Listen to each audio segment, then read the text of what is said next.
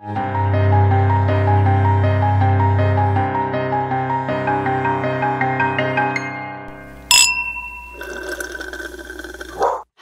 everyone. Welcome to episode 175, I believe. Oh my goodness, we're only 25 away from 200. We better start planning something fun. Talk about Crypt Keeper. Listen, by the way, the last time we saw each other, the last time we recorded, that motorcycle was not there. And also, happy birthday. Happy birthday. I know it's been a wild couple of weeks for, I think, probably everyone on the planet. I think globally, yes. So we decided, instead of being our usual asshole selves, that we would maybe just put our birthday aside for a brief moment and focus on the rest of the planet. So we are very appreciative to everyone who was understanding and supportive of our decision to not record an episode for the first time ever in 175 episodes. It just felt like the first time that it was like, this is the right thing to do. And so instead, we didn't just sit around. A lot of people were like, oh, don't just sit around and, not do anything. That's not what we were doing. Some people thought like because it was conveniently on our birthday week that like we took it as a way to not record. No, it was like, no, we were being, the best version of white people we can be. And we were out there doing everything we could to, do our part in what's going on right now. And yeah, I mean, and I know it should not obviously have taken these incidents to like get us to that point, but I think this was definitely a big wake up call, and it was just a crazy week. I mean, we were trying to really, really delve in and like educate ourselves and listen to different voices, Black creators, support them instead of supporting ourselves for a week, and yeah, I mean, I was actually I just want to give a little shout out. I was very proud. My little sister and a couple of her classmates organized a demonstration in Cincinnati, and I went expecting there to be like 8 people, and there were like 2,500. And she did a little speech on like a megaphone about wearing your mask and like staying, safe. And I was the proudest big sister. I swear, Gen Z is going to save our damn lives someday. I'm telling you. That's a goddamn fact. And if it's not them, it's going to be their kids. I mean, it's one of the two. It's not us. We're trying. But, I mean, that's crazy. I mean, I did not know that happened. Wow, that's incredible. I was very proud. And like, I don't know if I even told you that there was so much going on, but Lisa Lampanelli drove down. She literally called us the day before and was like, I'm driving down to join the demonstrations in Cincinnati because I don't want to go to demonstrations in like Connecticut. I want to come to Cincinnati. So we went to one on Saturday, one on Sunday. It was really great, beautiful, awesome music and speakers. And it was just a really great way to put, everything else aside for a little bit and, focus on what needs to matter right now.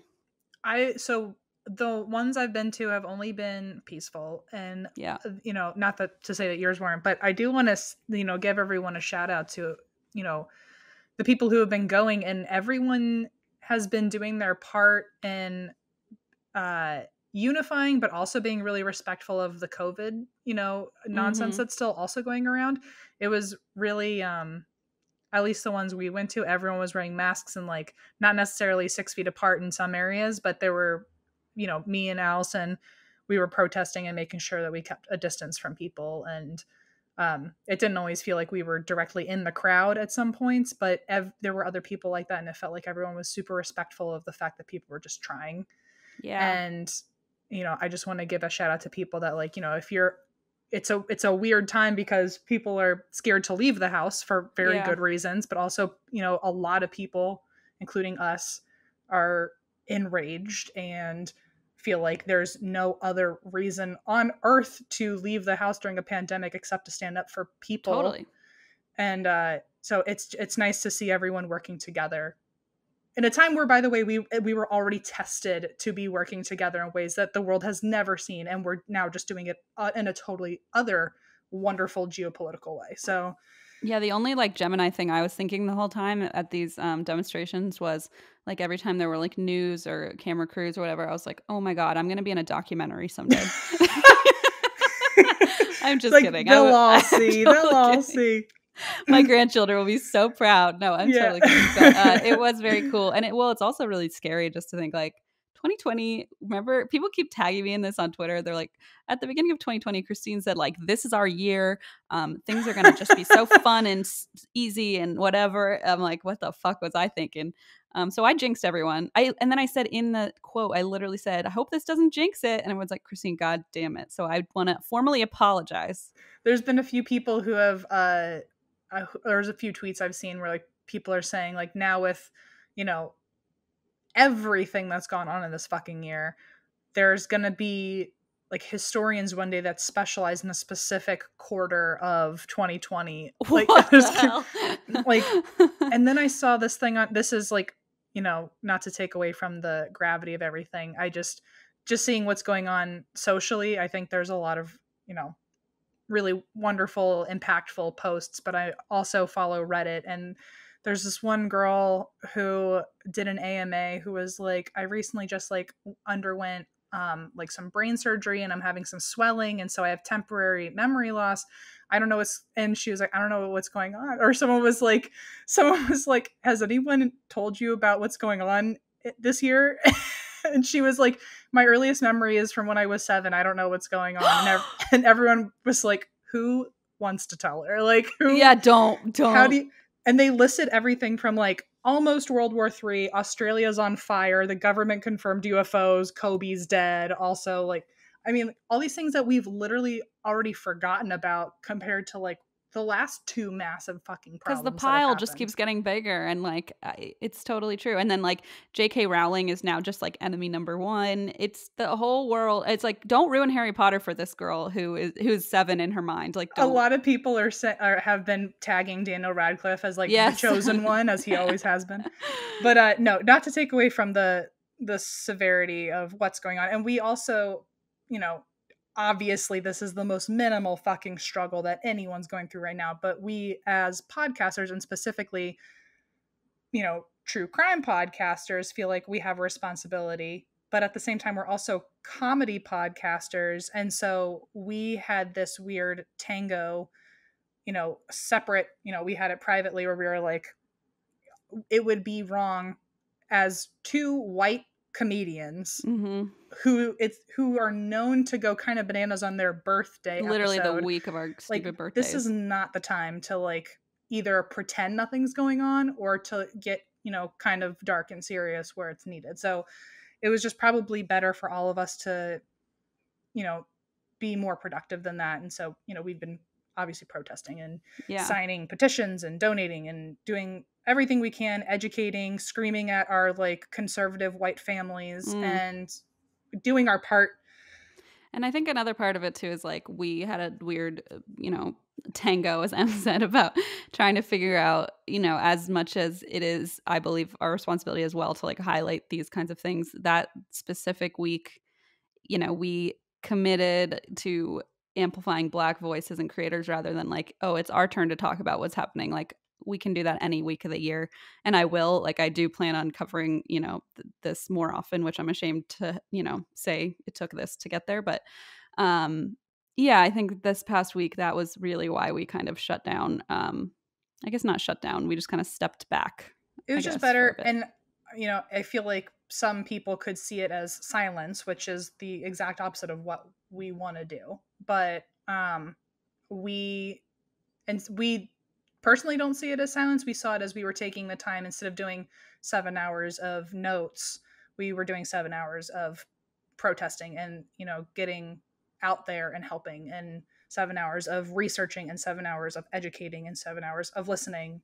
And trying to give you guys like a little bit of, I know it's helpful to have a little bit of direction, and so we wanted to share with you what we were doing, which is, if you guys didn't end up listening to it, there's a tinyurl.com/BLM forever, which has been really useful as far as petitions and which protests are going on, and they update it regularly.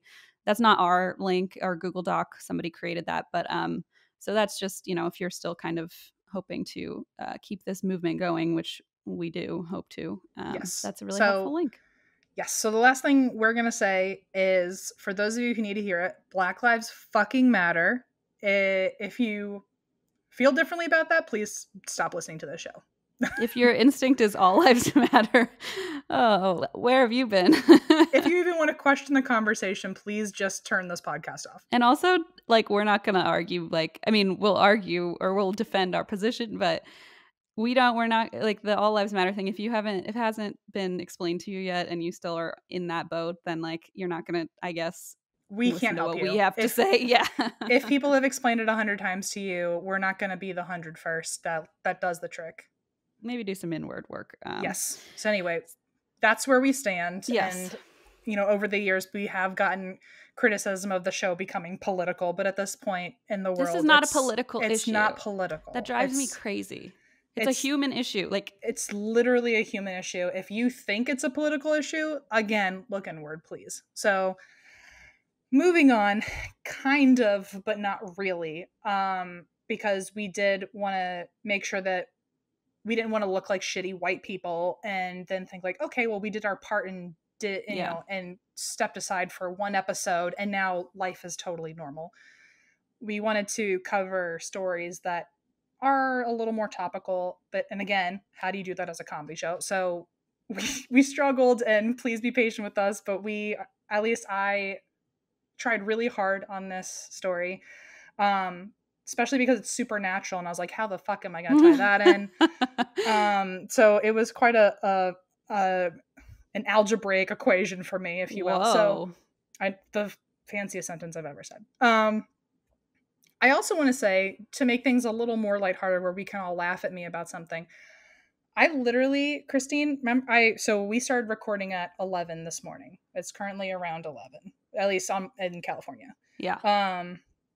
And I texted Christine 10 minutes before signing on. I was like, oh, I'm waking up right now. I literally stayed up until 8:30 in the morning doing these notes. Oh, no, And so I took a hot 2-hour nap. And so I just want to apologize in case I don't seem totally right in the head, because I'm truly running on steam right now. Do you need a juice box or something? I have a bag of marshmallows, actually. And Great. So I've just been taking like massive hits of sugar one at a time. So fantastic. Sorry, I don't know if I can show the brand, but anyway, if you want to look at this. It's like beauty blogger. Yes, they helped me get through last night and they're helping me get through now. So my story actually has been suggested by a few people, especially because this isn't necessarily supernatural, it's conspiracy theory, which is something that I do cover. Please refer to Project Pegasus, probably my favorite episode I've ever covered, and it wasn't even about ghosts. But a lot of people have asked about this, especially because I recently tweeted about them, especially because they are part of the news that's out there right now. So I am covering Anonymous. Yay! Oh my God, I am so ready for this. Which, by the way, is a fucking wild ride. And I do want to say, I'm going to try to speak quickly because I do have a lot of notes. I literally did this until 8 in the morning, so I've got a lot to say. But I also want to do it justice. And also, like, I swear to God, if you're listening and you or someone you know is a member of Anonymous, I do not want you to do anything to me or this podcast. So I wanted to make sure I did as much justice as possible because I do not want to piss them off. And the more I read about them and the more delirious I got, the more scared I got. So okay, if you are an Anonymous, I respect you. It's like finally I'm telling a ghost story about ghosts who could haunt me if I piss them off if I say the story wrong. So now I'm like, please. You're like in my shoes when I cover like Scientology and shit. Truly, I understand why you haven't covered it, because like you're like, I don't want you to fuck around with me. If you are an Anonymous, I do this with love and light. And if I say anything inaccurate, please tweet me. I am at the M Schultz and let me know, and I will absolutely throw in corrections in the next episode. Please do not hurt me. Okay, moving on. Hello. Fresh. Hello, Fresh, everyone. How are you? Good, Fresh. Hello, Fresh. Okay, anyway. Freaking morons. We want to talk to you about HelloFresh. Take it away. Okay, here's the thing, guys. If you don't know what HelloFresh is yet, you're clearly new to the show. Welcome. Come on. It's us. Okay, HelloFresh offers pre-measured ingredients and mouth-watering seasonal recipes delivered right to your door, and it's America's #1 meal kit. It lets you skip those trips to the grocery store and makes cooking fun, easy, and affordable. It's got all the perks. I gotta say, since we just moved to a new place, we didn't have like any groceries or anything. And thank God, like the second day we got here, our HelloFresh box arrived. And I was like, we can have a real dinner in our new house without having to run to the grocery store and try and figure out what we had at home. And I highly recommend. They literally deliver it contactless to your doorstep. So you don't have to worry about going out and getting anything. No germs, don't worry. And you can save up to 28% by using HelloFresh instead of going grocery shopping. Also, there's something for everyone. It includes low calorie, vegetarian, family friendly recipes. There's fresh, high quality ingredients every week, super flavorful, meals. Like I don't think had one that I didn't Mm-mm. enjoy. There's a few currently that are probably still sitting in my belly happily. There is this garlic herb butter steak and lobster tail. We all know how I feel, NBD, just like a secondary lapse of lobster tail. But yeah, so there's butter steak, which is exactly what I'm focused on. And they brought back their crispy chicken, their what was Oh, it, yeah. their crispy Parmesan chicken, and it's got like garlic couscous and roasted carrots, and it's super tasty. And every time it shows up, I'm so excited. It's the best. You can go to HelloFresh.com/60drink and use code 60drink to get $60 off your first 3 weeks, including free shipping on your first box. Additional restrictions apply. Please visit HelloFresh.com for more details. That's HelloFresh.com/60drink and use code 60drink to get $60 off your first 3 weeks, including free shipping on your first box. For all our sakes, we need to avoid crowds any way we can right now. What if you need postage to send out letters and packages, things like that? Don't worry, because Stamps.com is here to help. Thank God for Stamps.com. I will say it till my dying breath. Stamps.com lets you print postage on demand and skip those lines and crowds at the post office. Plus, you can actually save money with discounts you can't even get at the post office. And as if that wasn't enough, Stamps.com also offers UPS services with discounts up to 62% and no UPS residential surcharges. It is a win-win all around. Win, win, win, win, win. Or win, win, win, as Michael Scott would say. Stamps.com brings all the services of the U.S. Postal Service right to your computer in the safety and comfort of your home, office, or anywhere else you are hunkering down right now. And whether you're a small business sending invoices, or an online seller shipping out products, or you're just working from home and need to mail stuff, Stamps.com can do it all with ease. Before we moved, I was trying to get rid of some stuff at my house and I was trying to sell some things off. And the last thing I wanted to do during quarantine was go to the post office. So thank God for Stamps.com. I had that little digital scale. I got to print the postage right in my office and just mail it out. And the mail carrier literally picked it up from outside my door. It was amazing. Just the easiest thing on earth. Honestly, saved my butt.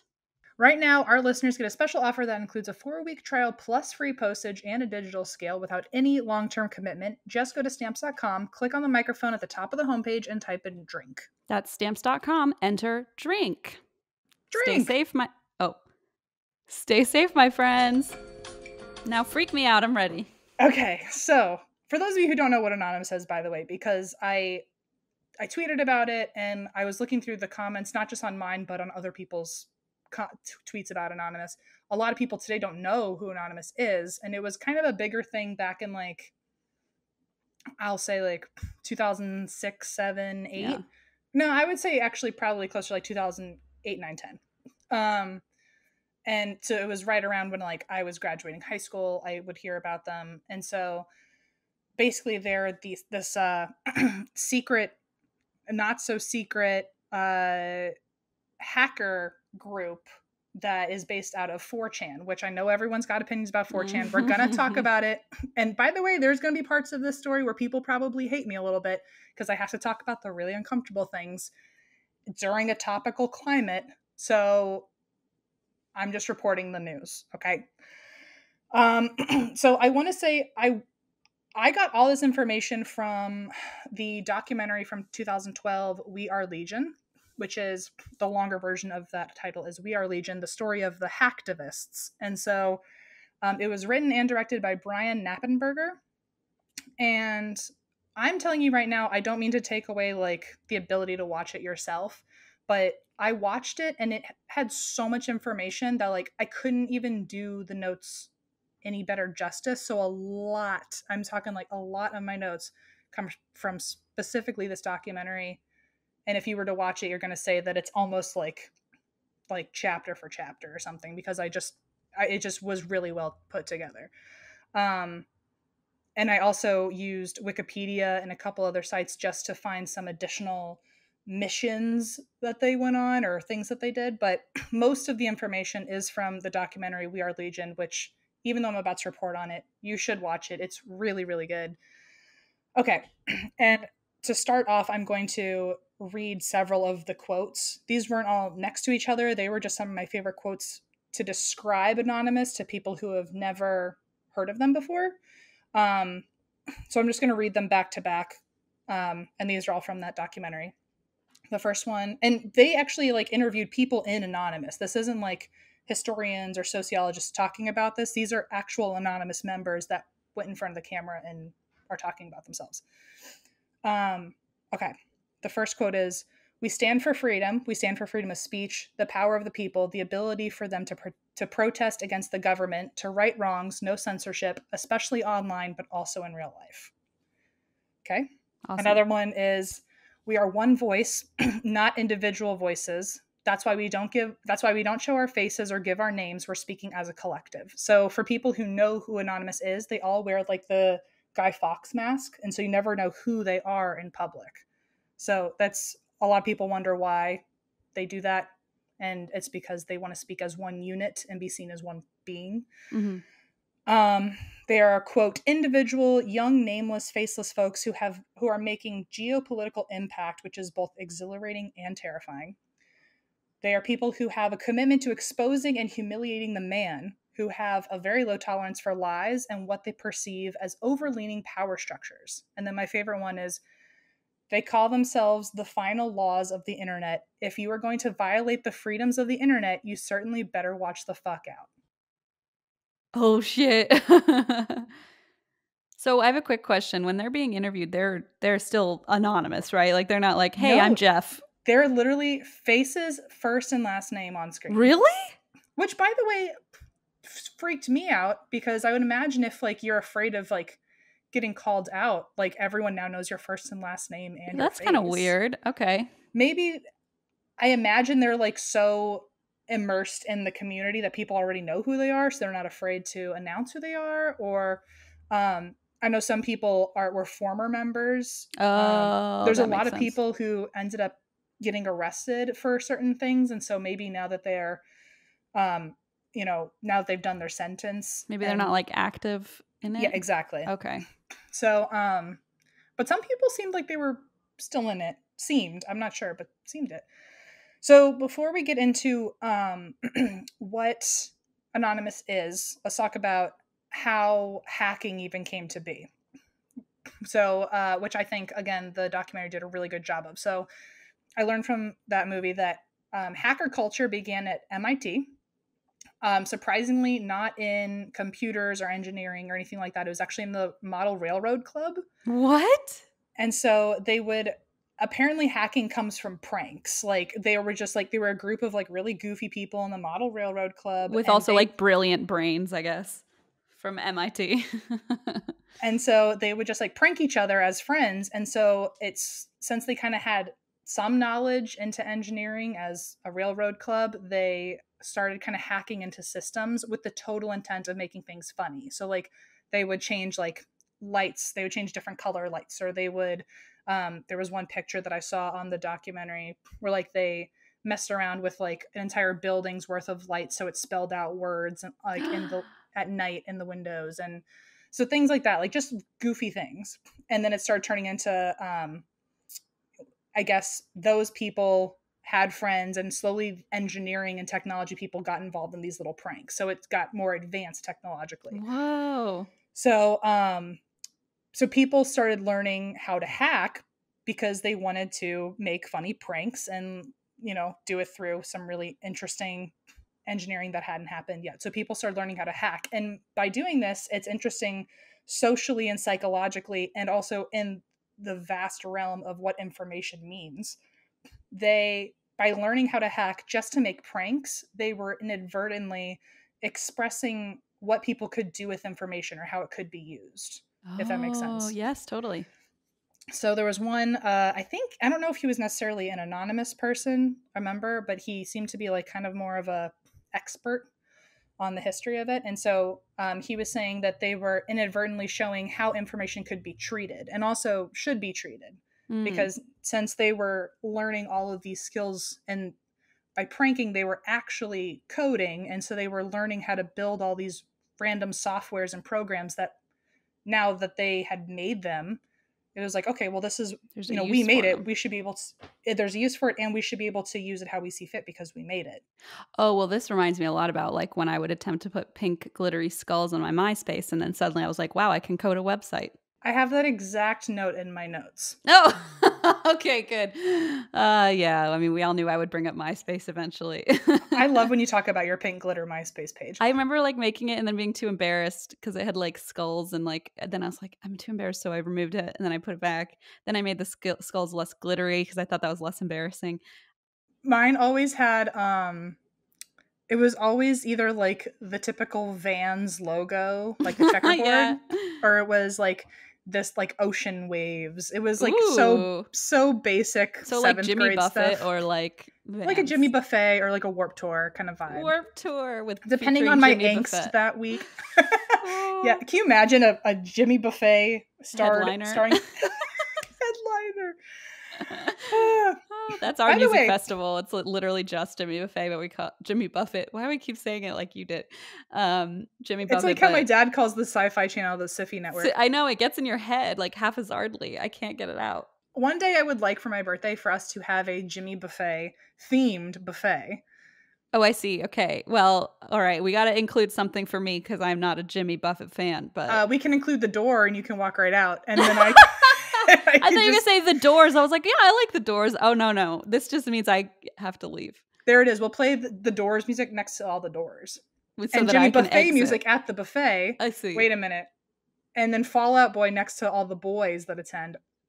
Oh, I was gonna say next to when I fall over because I've probably had too much to drink. But yeah, I guess that too. There's no boys at this party. I created it and they won't come. Trust me, if I create it, they won't attend. I tried it many times in my 9th grade year. We'll at least send out like a post on MySpace or something. People will see it. Oh my God. See, telling you this coding is really, really useful. I think Anonymous could probably use me in my many skills.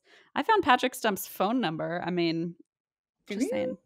Remember, I found Patrick Stump's phone number and then I called, but he was on tour. And so his aunt answered, but I knew her name. So I was like, oh, yeah, I knew who she was. So anyway, it was really horrible. And I don't recommend stalking people ever. So that was really bad, but I did it. I found out one of the Duggars phone numbers, which I will never ever call. I just like knowing I have it. I just, Yeah, there's like a power in it. in case trouble strikes and I'm like, okay, well, time to call the Duggars. Obviously, they're going to fix all my crises. I will say too that like, well, one day you will need that. You'll just be like, oh my God, I knew this moment was coming. When I realize I need Jesus. Yeah, Yeah. you're right. Yeah, I should call now. Actually, let me put him on speaker. One last thing, a couple of people messaged me because after I moved, everyone started trying to Google me, and they were like, "Oh my God, I found all your info!" And for whatever reason, some random phone number and address are now listed as my new address, and it's like completely incorrect. So I'm like, "Sweet." Sure, that's me, and it's totally not. So, if you're concerned on my behalf, I appreciate it. But I've already checked, and my new info is not there yet. Hopefully ever. My information I have checked is also wrong on the internet. So just in case people are fucking stalkers, please, first of all, don't look. Although last time I said don't Google pictures of me with long hair, it fucking skyrocketed on Google. Trended. Which I can see, by the way. I know you guys are brave behind your computers, but I told you not to do it. So now that you're going to go do it, the information is actually inaccurate. So my favorite people is when people are like, I found all this info about you, but it was only because I was concerned. And I was like, so you were like, I'm going to Google Christine's home address and phone number because I'm really. Anyway, it was very funny and I appreciate it. But I promise you, I don't even recognize the zip code. I was like, holy shit, somebody saved my butt. I don't know if they went in there and just like put fake shit in, but so you can try calling me. It's not going to work. You'll probably get Patrick Stump's aunt or something. Perfect, or the Duggars. But also you do make a really good point. It's a shame people today, or at least the cool trendy youngsters, don't understand or appreciate what MySpace did for a generation. They taught all of us how to code, and like Yeah. it's such a shame because MySpace showed up and then all of a sudden people liked MySpace because it was kind of uniform. But at the same time, it was like You mean Facebook? Facebook, yeah, sorry. But when you had MySpace, like you learned how to make your own backgrounds, you learned how to add music, you Add learned music. graphics, and like Mhm. I don't know if you remember, but like you could literally like you would find pictures and like and fit them into your whole profile, and like you could have Yeah, like you could like shift the format of your entire page. you Yeah. could change the font, you could add like little effects in the corners Moving. and shit. Yeah, I mean gifs before gifs were a thing, by the way. I know people listening that are like 15 and younger, like there was a day where gifs did not exist, but MySpace like taught us how to make them. It was very weird. So anyway, back to the story. So all these hackers are learning how to build these programs simply to prank people, and it's basically what they're actually doing is slowly building up this political community about how information should be treated once it exists and who Amazing. should have access to it and how it should be treated and how it should be used. So ultimately this hasn't happened yet, but this is the inception of anonymous and their core belief system, which is that they may be they're seeing all this cool stuff they're capable of making, and one day the consensus will be that everyone should have access to that freedom, or Yeah. to the freedom to that info. So there was one hacker named Richard Stallman who apparently wrote a lot of essays about software, and he was a huge candidate for information being free to the public. He wrote a lot of essays, which over time became very political, and so he's kind of known as one of the people to, um, I guess, be firm in that belief early on. And so then since this hacking culture had showed up in engineering and computer science, there were all these like little groups that started forming, like little like local organizations that were like hacker groups, and they would all try to play pranks on each other and shit. That's so fun. But there were also some that I guess were more serious, and they were like, okay, we just found this like little unit of people and we all know how to code, like let's start making some really cool shit. So there was one group that was kind of, at least in this storyline, there was one group that did like some security research, and they were kind of more serious into coding and like trying to find like, it was like security based stuff that they had started looking into. There was another group that was very goofy and pranksters, and I guess in both of these groups there were a few members that overlapped and were in both of them. So they knew about pranking and like being kind of goofy, but they were also like really getting serious into the security, communication culture. By the way, the goofy group was called the Cult of the Dead Cow. That Okay. was, and so That's a very college kid thing to come up with. Yes, I love it. 1,000%. Also, it sounds like someone who would have performed at the headlining Jimmy Buffett Warped Tour. Oh my god. They were the opening act. The Cult of the Dead Cow. So members who were in Cult of the Dead Cow, and I think also in the more serious group called Loft, they were writing code one day together, and I think it was more security based.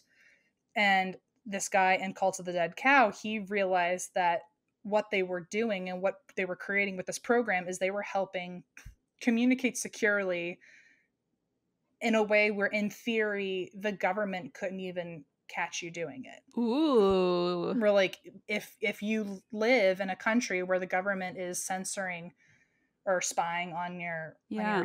on your communication, this program would be able to alleviate that. And so this is a quote from one of the people in Loft, which was the more serious security group. His name is Chris. I don't know if he wants me to say his last name. His name was Chris. Chris said, quote, "The principle was freedom of expression. Everyone should have access to the internet, and everyone should be able to communicate on the internet, even more important in countries where there were oppressive regimes." So this was kind of the first nugget of not only do we think people should have access to really cool information, but now in a kind of more of a political way, if you're being censored or if you're being told that you can't, it just makes us want to help you even more. Yeah, wow. So that was where the term hacktivism came in, which is what Anonymous is known as, hacktivists. And so this actually came out of the program that Cult of the Dead Cow and Loft were working on. So hacktivism became this culture where now people were trying to do digital protesting, which was the first of its kind. So there were virtual sit-ins, which are basically, I told you this was topical. Whoa. I know. I'm like, this is really on brand today. So virtual sit-ins are this thing called, and I'm going to ruin this for, I'm sure there's some like computer techies out there who are, they're going to rip their hair out when I explain this because I'm kind of having a hard time with it. But basically, it's called denial of service is this tactic that they use during virtual sit-ins. And so for the rest of the show, I'm going to call it a DOS or DDoS. There's another D in there before, and I forgot what it was. But something denial of service or DDoS. It's called dope, a dope denial of service. And the Dead Cow essentially, group came up with that one. The dead denial of service. Okay. So basically, it's when hackers all get together and they overload a website with traffic and it crashes. Yeah, that's been happening a lot this week too. Yes. Okay, sorry. I know we're getting there. No, you're good. So basically, it keeps legitimate users from accessing the site because it keeps crashing and is overwhelmed. Right. And they even, so one of the early forms of this was there was an airline called Lufthansa. It's a German airline. Lufthansa. Okay. Well, apparently people didn't like them because they were using their planes to deport immigrants. Oh, boy. And so hacktivists came out and found out about that. And so they used DDoS or denial of service to take down all the airline's flight communications. So the planes couldn't fly out. Whoa. Holy shit. It only gets crazier. Okay. So, by the way, like legit stuff. By the way, the German courts ruled that was a valid form of protest. Listen, at least Germans follow some rules. They know when they can't be. They're like, you got us. You got it. No loopholes. And like that was at the time when hacktivism came out, there were very specific groups that were doing hacktivism. Most of them were prank based. It was just like, now that they knew what they could do, some people were using it for good, but not most at this point. That being said, now coming up on like 9/11, internet usage is now being surveilled like it never has been. And a lot of people in the hacker world were upset because now there's not the freedom to move around anymore in the way that they used to. Unless you had really good tech skills and you could work behind the system. Like circumvent it. Exactly. So this is where I'm going to lose a lot of people, but hang in there, okay? So a lot of people are about to get really mad. Should I just leave? Oh, is this... I thought you meant like because I wasn't going to understand it, but you mean like opinion based. You're going to get offended. And me? By everyone. Like if you listen to the show, you're about to get offended. And I'm sorry. And again, I'm reporting the news. And I can also tell you, I promise it gets better. So just hang in there, okay? It's about to get really... Okay. It's about to get really fucked up. And I'm sorry. So now that we know the history of hacker culture and where it all comes from and what their main beliefs are, let's talk about 4chan. Oh, Christ. Okay. A lot of people, if you don't know what 4chan is, it's was literally quoted, by the way, on this documentary as the most vile, disgusting thing on the internet. So yeah, that's pretty much sums it up. It's just a place. Let me just get into it. Okay, so 4chan came out in 2012, I think. 2011, 2012? 2011, I think. Or at least it, I'm looking at my own notes. This has to be in like the 00s still. So like 06 or 07 or something. So 4chan is basically a website where you can post anything. And that's the most descriptive I can get. It's like, it looks like Reddit. It looks like kind of old school. Like it really hasn't been updated. Right. But truly the whole idea, especially at the time, like let's remember culturally, like today is a very different world and we're a lot more PC. At the time, the internet had just become wildly accessible to a lot of teenagers. And there were no rules yet because a bunch of teenagers up until this point had never fucking had computers. God. So it was being a teenager, one of the main points is a lot of shock value humor. So it became essentially this gold mine where people who were always trying to one up each other with, graphic humor could post. And there was specifically a group called the B board. And that apparently was just like the worst of the fucking worst. It was literally in the documentary referred to as the Lord of the Flies Oh because God. it's just, if whatever your brain can't even process as the most grotesque thing on earth has probably been posted there. Why, people? Whether it's memes or like really shocking, graphic, horrible videos, What's wrong with um, people? any even like comments. I mean, a lot of like, specifically, homophobic, transphobic, racial, anything that could offend anybody has been posted there in the worst way possible.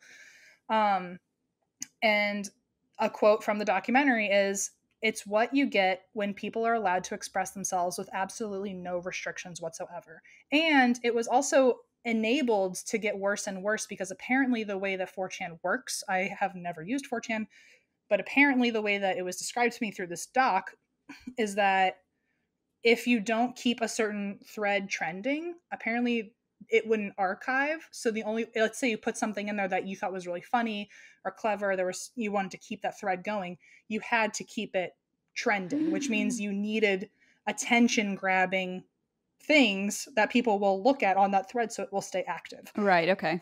So it enabled people to put some really vile shit on there just so it would stay active. Because even if you offended someone on there, like at least now people are talking on it, right? Oh God. So remember, at this point, I'm not defending that any of this is okay. I'm just saying that given the time period and the historical context to what 4chan was at the time, the point of internet culture at this moment in time is that you are allowed to post whatever you want. That was the whole point of it, is like, look at all this freedom and power I have at my fingertips. Okay. So it kind of became this sick challenge to always one up people of like, look what I can do. Well, look what I can do. And like, look that I'm able to do it. And so that is where we get trolling. If someone, and this is again, I don't know if this is a direct quote or at least this is a paraphrase of what someone said on the show. If someone took the internet too seriously or was offended, trolls were going to try to upset you just to almost remind you. At the time, it was almost like trolls had this responsibility to remind people of these hacker culture values of like, remember where you are. This isn't going to fly here. Oh my God. And again, I don't condone this, but I'm trying to empathize with these other people so I can get through this story. So, at their values are very much like, you don't get to be offended because the whole point is that we can do it, and that's it. Like, emotion. This is no strings attached. This is emotionless. Just look at the content that can be created. Okay. So obviously, people with a little more sensitivity would get on there and be like, I can't fucking believe you'd post these things, but they would almost get a rise out of it. Sure. Of like, that's exactly how trolls work, right? How dare you show up on our platform where the whole point is that we can do it. And like, look, we're going to do it again. And then be surprised that we're doing it. Yeah. So this is where the anonymous name shows up, because originally, I don't know if this is like people could create their own accounts and like have a different username, or everyone at one point couldn't do a username. A majority of 4chan was that people would post and not, it was such graphic content, they probably didn't want to have their name attached to it. So everyone never put in a username. So everyone just said anonymous as their username because they hadn't put a name in. So I see. It became this running joke on 4chan that like hundreds and hundreds, if not thousands of people a day are putting content out there, and it's all named anonymous. And there was this joke of like, maybe it's all the same person on a bunch of different servers. Oh, that's funny. And it was kind of like, no one's ever seen a person in real life put any content on 4chan. So like, it might as well be one identity, like anonymous. So anyway, being bred out of 4chan and then B-board, which is like ultra 4chan, and hacker culture of like, we can do whatever the fuck we want, and like, we have the freedom of speech and blah, blah, blah. Mm-hmm. Anonymous as a unit was originally started as, now they've also got some trolls under their belt, and they're like, we want to make a point that we can do whatever we want. They started doing things for cheap laughs, just to prove that they could do things. And if it upset you, fuck you. Like the train group. the train group. Oh, I thought like the railroad club or whatever. Oh, kind of. It's quickly moved from like we're doing like happy pranks to like Are they no longer harmless pranks? they're they're not as harmless anymore. Oh So no. Okay. but you're right though. It's like it still has the consistency of like its roots of like, okay, now we're pranking, but now we're Right. pranking with the intent to get a rise out of you because you've shown you hate this. I see. Okay. And so to remember this later, apparently they were doing it for laughs, or at the time when LOL literally just came out, guys, the phrase LOL. Lots of love. Oh, okay. They were doing it for lulz, but they were spelling it LULZ. Lols. So the first time that this really got broadcasted, there was a Fox News segment where this guy, like a random person too, that's the half of it, is like you just want to fucking bother someone and like just get under someone's skin. So this random guy, his MySpace account kept getting hacked, and he would make like a different account. And it would get hacked. They'd make a different account. It'd get hacked. But they were posting like photoshopped, I'm assuming photoshopped, graphic pictures of him with men while he had a girlfriend. Oh dear. And apparently this girlfriend broke up with him because she saw all these pictures on his MySpace that on. they had locked him out of, so he couldn't fix it. So every time he changed the account, there'd be new graphic pictures of him with men, and his girlfriend broke up with him. What the fuck? And again, not at all condoning this, but thinking about the timeline here, this was a time in the world where it was hysterical to teenagers if you were gay. Fucking horrible. Right. It's the worst insult, quote unquote. The worst insult. So like this, like compared to today, if someone like, I mean, yeah, no one wants XXX pictures posted of them, but if it was like gay or straight, who the fuck cares now? Well, and Back nowadays then too, like it's. Oh, sorry. Oh no, nowadays too, it's like illegal. Well, and it was definitely legal too, yeah. But I was just gonna say, also, it's so much easier to be like, that's photoshopped. Like, right, it's exactly. like it's so much easier for people to Photoshop nowadays that it's like probably also easier to convince people that it's photoshopped. Exactly. So, and back then it was just a different world where being gay was apparently disgusting and worth laughs or lulls, and also Photoshop wasn't like a good enough argument. So, anyway, that was the first real segment of like, okay, someone's being fucked with for literally no reason. Yikes. And so it was basically insensitive pranks to anyone who they could get their grasp on. And it was for no reason except that they wanted to be disruptive, which I'm sure you could psychoanalyze into like maybe this was a culture of, quote, computer nerds who like maybe liked feeling seen or feeling a sense of power over someone. So, right. I mean, you could really get into that, but let's really piss people off. I want to make it clear now. I'm going to talk about it as straightforward as possible, but I don't want you getting the wrong idea that I was not wildly offended when I first heard about this. So the first time that happened, and then segments started coming out where people were recognizing this group, it was almost giving them, again, an ego of like, oh, if you piss people off, now we're talking about it, and now you're just going to want to piss people off even more for the clout, maybe. Or so I don't know if that was necessarily their agenda, but you could definitely read into it that way. And so people started getting together and gathering through 4chan, because at this point people are starting to become friends because they're all hacking people for fun.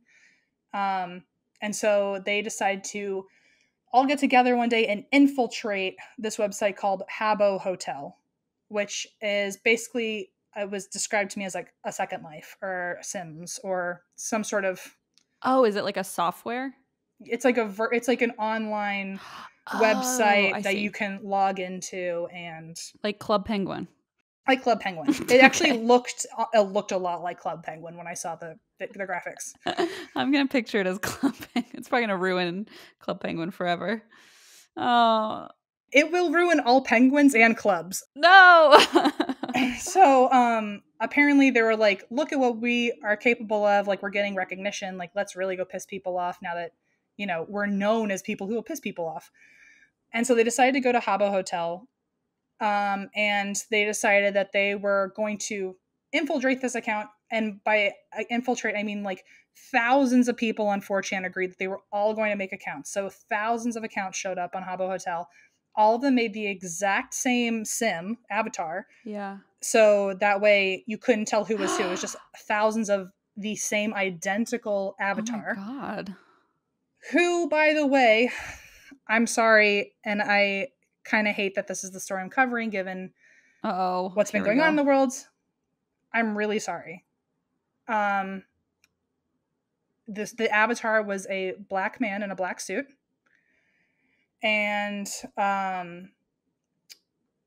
so all these avatars joined this world together, and I think originally the whole goal was like just to overwhelm, not necessarily the server so it would shut down, but just to freak people out um the gaming or on the site, just so like people like literally couldn't walk through other avatars, and like it was almost like stopping their Ugh. enjoyment of the game. And then an idea came out on 4chan where they would take all of these thousands of people who happen to be black and arrange them all, make them all walk in a way where it forms a swastika. Oh, for God's sake. So, and apparently, I think the whole point was truly not even politically to be disruptive. I think the whole point was to just kind of get in the way of people trying to play a game. Right. And then it escalated into that. And Like, oh, people wouldn't were, it be funny if? wouldn't it be funny if like shocking? while we're also in your way, now there's also a swastika on Oh, like Club how Penguin hilarious. essentially. On Club Penguin. No. And so apparently this is another quote from one of the members. I think they might have been an actual member of this Habbo Hotel kind of task, but or maybe they were just talking about the history of this in general, saying the goal was actually to offend people because the idea that we could offend you by drawing a little shape on the screen was stupid to the people involved, which by the way is the most privileged fucking thing in the world, because you don't Totally. even, I mean, it goes without saying, like you clearly, one, have never been educated about this, or two, have been educated and are so entitled you don't give a shit Yeah. and just throwing it out the window. So I just want to make it clear that's wildly fucked up.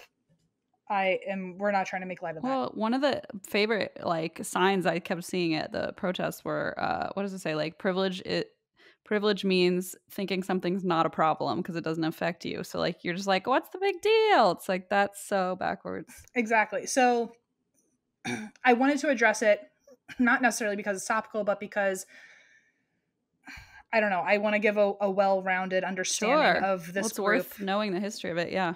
Also, if someone like watches the documentary after I covered this and realized I didn't mention that, I didn't want to look like I was like fucking hiding it out. anything. Yeah.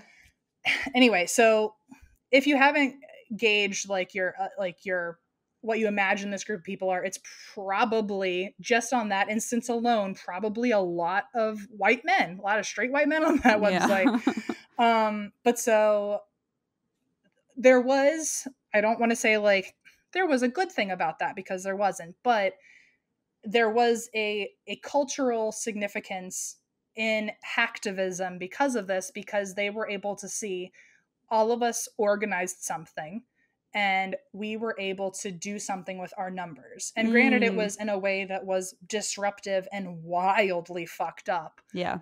But look, that we are capable of doing something. Yeah.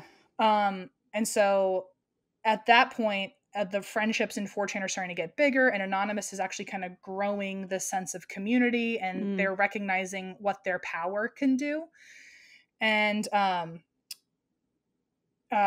it kind of moves from, hey, let's all agree to start an account over here and then piss people off. It starts kind of moving into, let's just be friends. How sweet. Quick fucking change.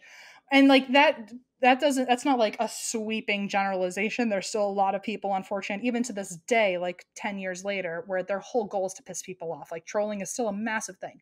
But there were some people, as we know very well, by the way. As we know. We are familiar with that. But in this moment, some people recognized what they were capable of doing in their power of numbers, and totally accidentally ended up doing something good. So, okay, which is the best way to do something good, I guess. So 2007 hits, and I don't know if you remember Hal Turner or if that name sounds familiar. He was a radio host. He was also a fucking Nazi. And he like literally was a Holocaust denier. He thought that What the he thought we fuck? should still have slaves, apparently. Okay, Like sure. really a horrible, horrible, horrible fucking man. And he of all people just happened to harass one of the people on 4chan. I don't know if they were like butting heads on something. I don't know how they came to. I mean, it seems like he was bound to accidentally piss someone off on the internet, so it makes sense. One of them was bound to a 4chan person or Hal Turner. So, but so I don't know how they knew each other or what the argument was, but apparently they had some issues, and Hal Turner started trying to harass this guy. Oh And shit. now that Anonymous or 4chan is like kind of building up this community, and they all happen to be hackers, they were like, well, we're going to defend our friend who's like getting harassed by this fucking Nazi. So we'll put a giant swastika on his Right. screen and that'll show him. It's like So yeah, exactly. So it's like this weird out of nowhere good thing that happened. And yeah. it's this perfect. There's a really nice quote from one of the people who actually was involved. And he had, I think his face was covered, or some people like did have identities hidden. But this guy had a quote saying, I guess we figured we had the moral high ground, which allowed us to get more people on our side, at least like, online wise. Sure. But he was also a fucking neo-Nazi, and you're not allowed to do that. And there's a million neo-Nazis out there, but he started picking on our dude. And so we had to go to our dude's fucking defense, and it just so happened he was also a Nazi. And so like they were like, we were Wow, going to okay. defend our friend no matter what. Like if it was Mother Teresa, we were going to defend our friend. This guy Sure. just Okay. happened to be a Nazi, and it worked out for us. And so Yes. they all start trolling the fuck out of this guy. And so Uh-oh. to a point where they are mass calling him, mass emailing him, mass messaging him. They're harassing him on the air. But apparently, because he's a Nazi and because he was like used to having to defend his beliefs, he was not being intimidated by this group of people, Oh, sure. which was a new challenge for them because they were used to people being offended like that. And so now all of Sure. a sudden someone is like fighting back and things start ramping up. So they overloaded his website, which apparently, according to the documentary, cost him a lot of bandwidth fees. Then they signed him up for escorts on Craigslist. Oh my A god. bunch of people sent him like countless pizzas and also construction materials that he ended up having to pay delivery fees on. They were just kind of wiping him clean financially, however they could. So this ended up. It got to a point. There were so many people involved in this that literally Hal Turner didn't have enough money to pay for his radio show anymore, so they shut him down. Oh shit. They literally got him off the They at air. least temporarily they got him off the air. Oh my And god. so more and more people were like, oh, like there's like a reason to be hacking and trolling someone, and people are like encouraging this. Fuck yeah, we're gonna do it. So Sure. more experienced hackers started also hacking into his private servers, and they found emails that saw that although he was a neo-Nazi, he was also an informant for the FBI. And they also What? found out that he had been threatening to kill judges. Um, What the and so fuck? then 4chan leaked this info, and when this happened, it came out as like hackers online in this 4chan group. They, helped us find a Nazi, whatever. And so even though, like, by the way, he was saying like obviously nationalist shit on his radio show, but they were Right, like right. they took him down, and he's a great, there, look at all these great activists. And so genuine activists now started joining 4chan thinking they were going to like fight the Nazis. So um so more people started joining 4chan and Anonymous thinking they were joining a legit activism organization. Oh boy. So there was a lot of original people in 4chan who are like, there's like now this budding of beliefs because Sure. now they're almost not necessarily outnumbered, but there's definitely a large group of them now who don't want to be insular and cause chaos. It's like Yeah. again, there was a quote earlier that they called themselves internet's first army, and not that they ever said that out loud, but it was just kind of an understanding that this is what it was turning into. And then in 2008 hits, and they call it Operation Chenology. They have a lot of operations, which we're going to get to, but Okay. Operation Chenology, basically now there's millions of people in Anonymous at this point in 2008. And this private video of Tom Cruise comes out talking about Scientology, and he looks fucking batshit crazy. And so the video goes viral. And so websites start posting the video everywhere for clickbait, and Scientology starts sending all these cease and desists. Oh And man. Anonymous, although they are changing in some ways, they still have their core values of do not censor us. We have the freedom to information. Do not fuck with us. And so they found out that, like, you know, Scientology is telling us what we can and can't do on our internet, like in our culture, on our in our territory. Yeah. So they started posting the video to, like, and by they, I mean, like, again, thousands and thousands all at one time are posting it on every website they can find just so Scientology can't take them down fast enough. Okay. And then at one point, the website Gawker even, like, wrote an article saying, like, this is newsworthy. Even if Scientology comes at us with a cease and desist, we're not going to take it down. Whoa, And okay. so there was one woman on the show, or on the documentary, who had an excellent point. I wish I wrote her name down. But so she said, and I'm going to quote her. She said, Scientology is an interesting target for Anonymous because in some ways it's the perfect inversion of what geek and hacker culture, or what geeks and hackers value. And I'm paraphrasing here, but science fiction, intellectual property, freedom, they're very closed off from the rest of society. And then she goes back to saying, if you had something like a cultural inversion machine and you stuck in geeks and hackers, you would probably get something that looks a lot like Scientology. So there's a real pleasure in attacking your perfect nemesis. I thought that was such a Whoa. powerful quote. It's like such a goose camp And moment. then a member of Anonymous added on saying, quote, we're such polar opposites, with them being secretive and us hating secrets. And most importantly, how fucking self-important they thought they were. They thought they were untouchable. And so Anonymous was like, you better fucking watch out. And so they also found out about Scientology's fair game policy, which, if anyone knows, the second that someone says anything against Scientology as a member or decides to leave Scientology, they will ruin that person's fucking career, their lives, their relationships, whatever they can. So it scares people into staying in Scientology. Sure. Anonymous knew about that, and they're like, so you're censoring people and messing with their freedom, which is going exactly against what we believe. Yeah. And so basically they were ready to fucking throw down. And my favorite quote in the entire documentary was the same guy from earlier who said, he says, everyone knew who Anonymous was and what they were capable of, and people thought Anonymous and Scientology are going to fight. This is going to be weird and amazing. But like, truly. And it sounds like a sci-fi book. So anyway, so hackers then started coming all over the world. People who weren't even in Anonymous, who weren't really part of 4chan, they just heard that, like, they were about to, like, duke it out with Scientology, and everyone, Avengers Endgame style, fucking was ready to go. And so they started ordering pizzas again. They started clogging the phone line so that Scientologists couldn't get to the company. My favorite thing they did, they found out every fax number in Scientology across the world and faxed hundreds of pieces of black paper so all of their ink would run out. Oh, that's brilliant. So again, hackers are reaching out of everywhere being like, how do we help? And this is when they create their own DOS system, their own system where they can overwhelm a site and shut it down. Sure. And they call it the low orbit ion cannon because that was apparently like the end all be all weapon in one of the video games that they all played. So, Okay. So they called it LOIC, a low orbit ion cannon.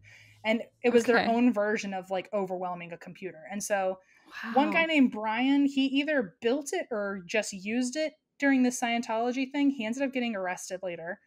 Oh shit.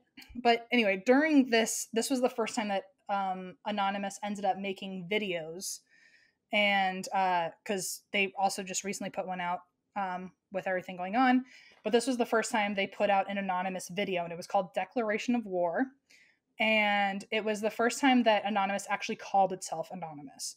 They also had a second video called Call to Arms, where they basically told everybody, like, we're going to protest the Church of Scientology. Wow. And the quote literally was, be very wary of the 10th of February. Ugh. And Ew. Anonymous invites you to join us in an act of solidarity, and then basically take up the banner of free speech, of human rights, of family and freedom. And then they had a third video called Code of Conduct, where they were like, we know what sociology or what Scientology is about. Like, they are going to try to ruin our fucking lives if they know who we are. So we have to go covered up. Like, we cannot let people know what our identity is. Jeez. So that's where the Guy Fawkes I see. masks come in, which also was on brand for them because they were called anonymous. But like, Yeah. the whole point wasn't even because they're anonymous. It was because they were afraid of Scientologists like finding out who they are and ruining them afterwards. So they chose the Guy Fawkes masks, by the way, because of the end of the movie for V for Vendetta. Oh, yeah. They literally just, apparently that's how anonymous people saw each other. So they were like, all right, let's do that.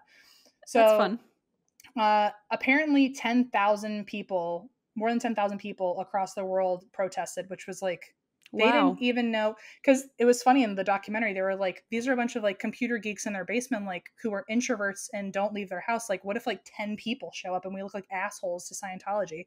And 10,000 people showed up. Wow. So at this time, a lot of original anonymous people, or a lot of original 4chan people, are pissed because now this is clearly an activism organization in their eyes. So they're now doing things to piss off their own anonymous counterparts that are doing good. So they're like now hacking into, while all the good anonymous stuff is happening, original 4chan people are now pissing people off and trolling websites and calling themselves anonymous to give them a bad rap. So for example, they hacked a bunch of epilepsy or epilepsy medicine or medical sites and put strobing lights as the backgrounds so that people would get fucking seizures. The fuck? And then they were calling it like anonymous did it. So like, oh, see, okay. So they were trying to do all these things, but like, don't worry about that, because anonymous ended up staying strong. So the next operation they had was Operation Titstorm, which is a real thing. Oh dear. And apparently that was because the Australian government was censoring porn specifically towards people with small breasts. I don't understand. What? I don't know if I heard that fucking right, but it's in the documentary. That's beautiful, Thank you. It's some sort of porn censorship, but apparently censorship is censorship no matter what it is. And so Anonymous went after all of their government websites, and it's the first time Anonymous went after a government. Oh. At different times, they also hacked and they did that with DOS attacks against. They shut down the site so nobody could get to the government site. They did the same thing for the Motion Picture Association, the Recording Industry Association, because they were signing something, or they were taking down file sharing programs, which was censoring the internet. They also thought it was hypocritical, by the way, that they apparently the Motion Picture Association hired a software to DOS a bunch of file sharing programs to like try to shut them down on their own. And Anonymous was like, that's hypocritical because a lot of our people got arrested doing that for the Scientology shit. So like, why do you get to do it? And then the next big thing that happened was Operation Payback. I am almost done, I promise. No, this is just beyond fast. I knew none of this. Thank you. I did a lot of work. So I know. So the next big thing, we're in 2010, and this is called Operation Payback. So Operation Payback happens with the website WikiLeaks. Shit. Which Anonymous is for, because it's literally like leaking whistleblower information and like shit that like the government probably doesn't want you to know about. So actually the WikiLeaks founder was also a hacker. So he immediately believed that, the freedom of information and all that. So he at one point apparently released 500,000 United States secret files on the Iraq War. Which apparently was called Cablegate, which I don't remember, but it was the largest leak of classified US files in history. Damn. And so it also leaked that our government was surveilling its allies. Right. So apparently what happened next, because I guess the way that WikiLeaks worked was people would donate. That's how it stayed funded. Mm-hmm. In protest to what WikiLeaks had revealed about the government, PayPal, MasterCard, and Amazon all ended their relationships with WikiLeaks, which halted any donations being able to go to the site, essentially killing the site.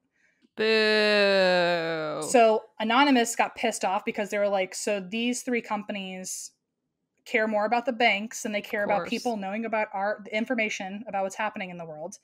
And so they got pissed off at PayPal and MasterCard, specifically MasterCard and PayPal, not so much Amazon at the time. I don't think Amazon was nearly as big as it is today. Amazon was like, I promise, we're selling books, but someday we'll be huge. One day, you'll see.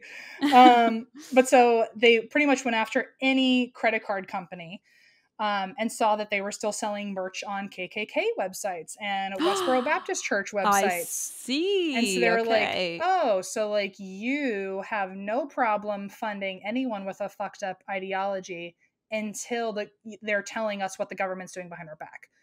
So then basically the understanding was that these companies had shut themselves away or ended their relationship with WikiLeaks because the government got exposed and they shut off access to the website by having credit card companies walk away. And so Anonymous then disabled the credit card websites, like went after MasterCard and Visa and PayPal. And apparently like Bank of America, they shut down Bank of America or some like massive bank. And so basically that was its own whole fucking thing, which ended up later coming back in the news, and a lot of people ends up getting arrested for being a part of that. The government also so I get these two confused because they happened right near each other, where they helped out Tunisia, the country, and Egypt. They helped out both those because both those countries were being heavily censored by the government with their internet use. And I'm going to kind of combine them as one story, even though I'm going to try my best, actually. I want to do them both justice. But I guess there was like volunteer activists in the Middle East who were helping run internet, and some of them happened to be part of Anonymous. And since they were hackers, they had really good access to like back end of sites and stuff.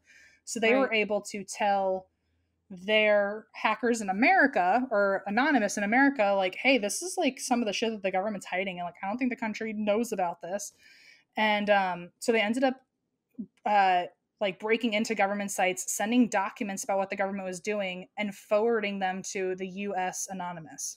And so from there, the US Anonymous they'd gotten WikiLeaks back up, and they started posting all this shit on WikiLeaks about what other governments were doing, censoring their internet use from their people. And then somehow they also helped Tunisia access this information. So they found out what was going on, and they saw what the government was doing to them. And so they made a guide for the people so that they could hide what they were doing on the internet from the government, like taught them how to hack pretty much, and then shared. So then people there were also like, they were like, I want to talk about what's going on in the world, but we're censored. Like I could never tell anyone like what's going on over here. So then Anonymous helped get that information from them and then tweet about it in America so we would know what was going on. Oh my God. And then they also used DOS attacks on government servers to shut them down, also hacked the prime minister, which left a message about Anonymous saying that's what they did. And then the same thing happened leading up to the Egyptian revolution, and Egyptians couldn't access websites. And so Anonymous took reports from Egyptians, tweeted them out on behalf of them to help get the word out.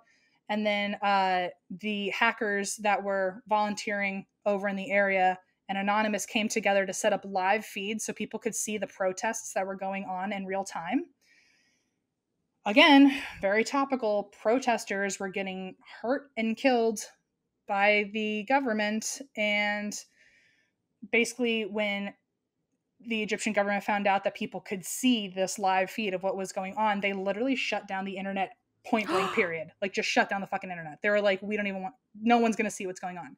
Oh. So then, because they were talking to fucking hackers with clout, they knew how to work around third-party sites. And so they turned the internet back on. They turned on Egypt's internet. And then they started... Oh my God. This is insane. They worked with the activist. I'm probably fucking up parts of this. If I'm wrong, please like let me know and I'll correct myself. But They also started working with the hackers that were over in Egypt to make sure that information was getting sent back and forth properly. And then, Oh. and what they were sending was they were like these guides on how the people themselves could turn on third party sites to keep the internet back on in case it shut down again. They were also live tweeting mass dial up connection info, including usernames and passwords for different modems in the area, so that people could sign on and they could be Wow. shown the government censored sites that Anonymous was also posting for them to see. Oh my God. And then they tweeted out medical information for protesters. They found Arabic translators, and then they also attacked the government sites so that they couldn't come back on while the people were using the internet. So they took over. They took over, so the government couldn't see anything that was going on, Oh, but all the wow. people had entire access. And then they Wow. also sent a tweet. They posted a tweet saying, "Welcome back to the internet, Egypt. Well, except for government website, you stay down." And then they kept it down. Holy hell. And ultimately, the president also stepped down soon after that. So, Whoa. Okay. Wow. so they're wow, changing wow, wow. fucking lives over here. So then the Financial Times came out with an article a little bit after that saying that the CEO of this intelligence contractor company, his name was Aaron Barr. He was the CEO of this intelligence contractor called HB Gary.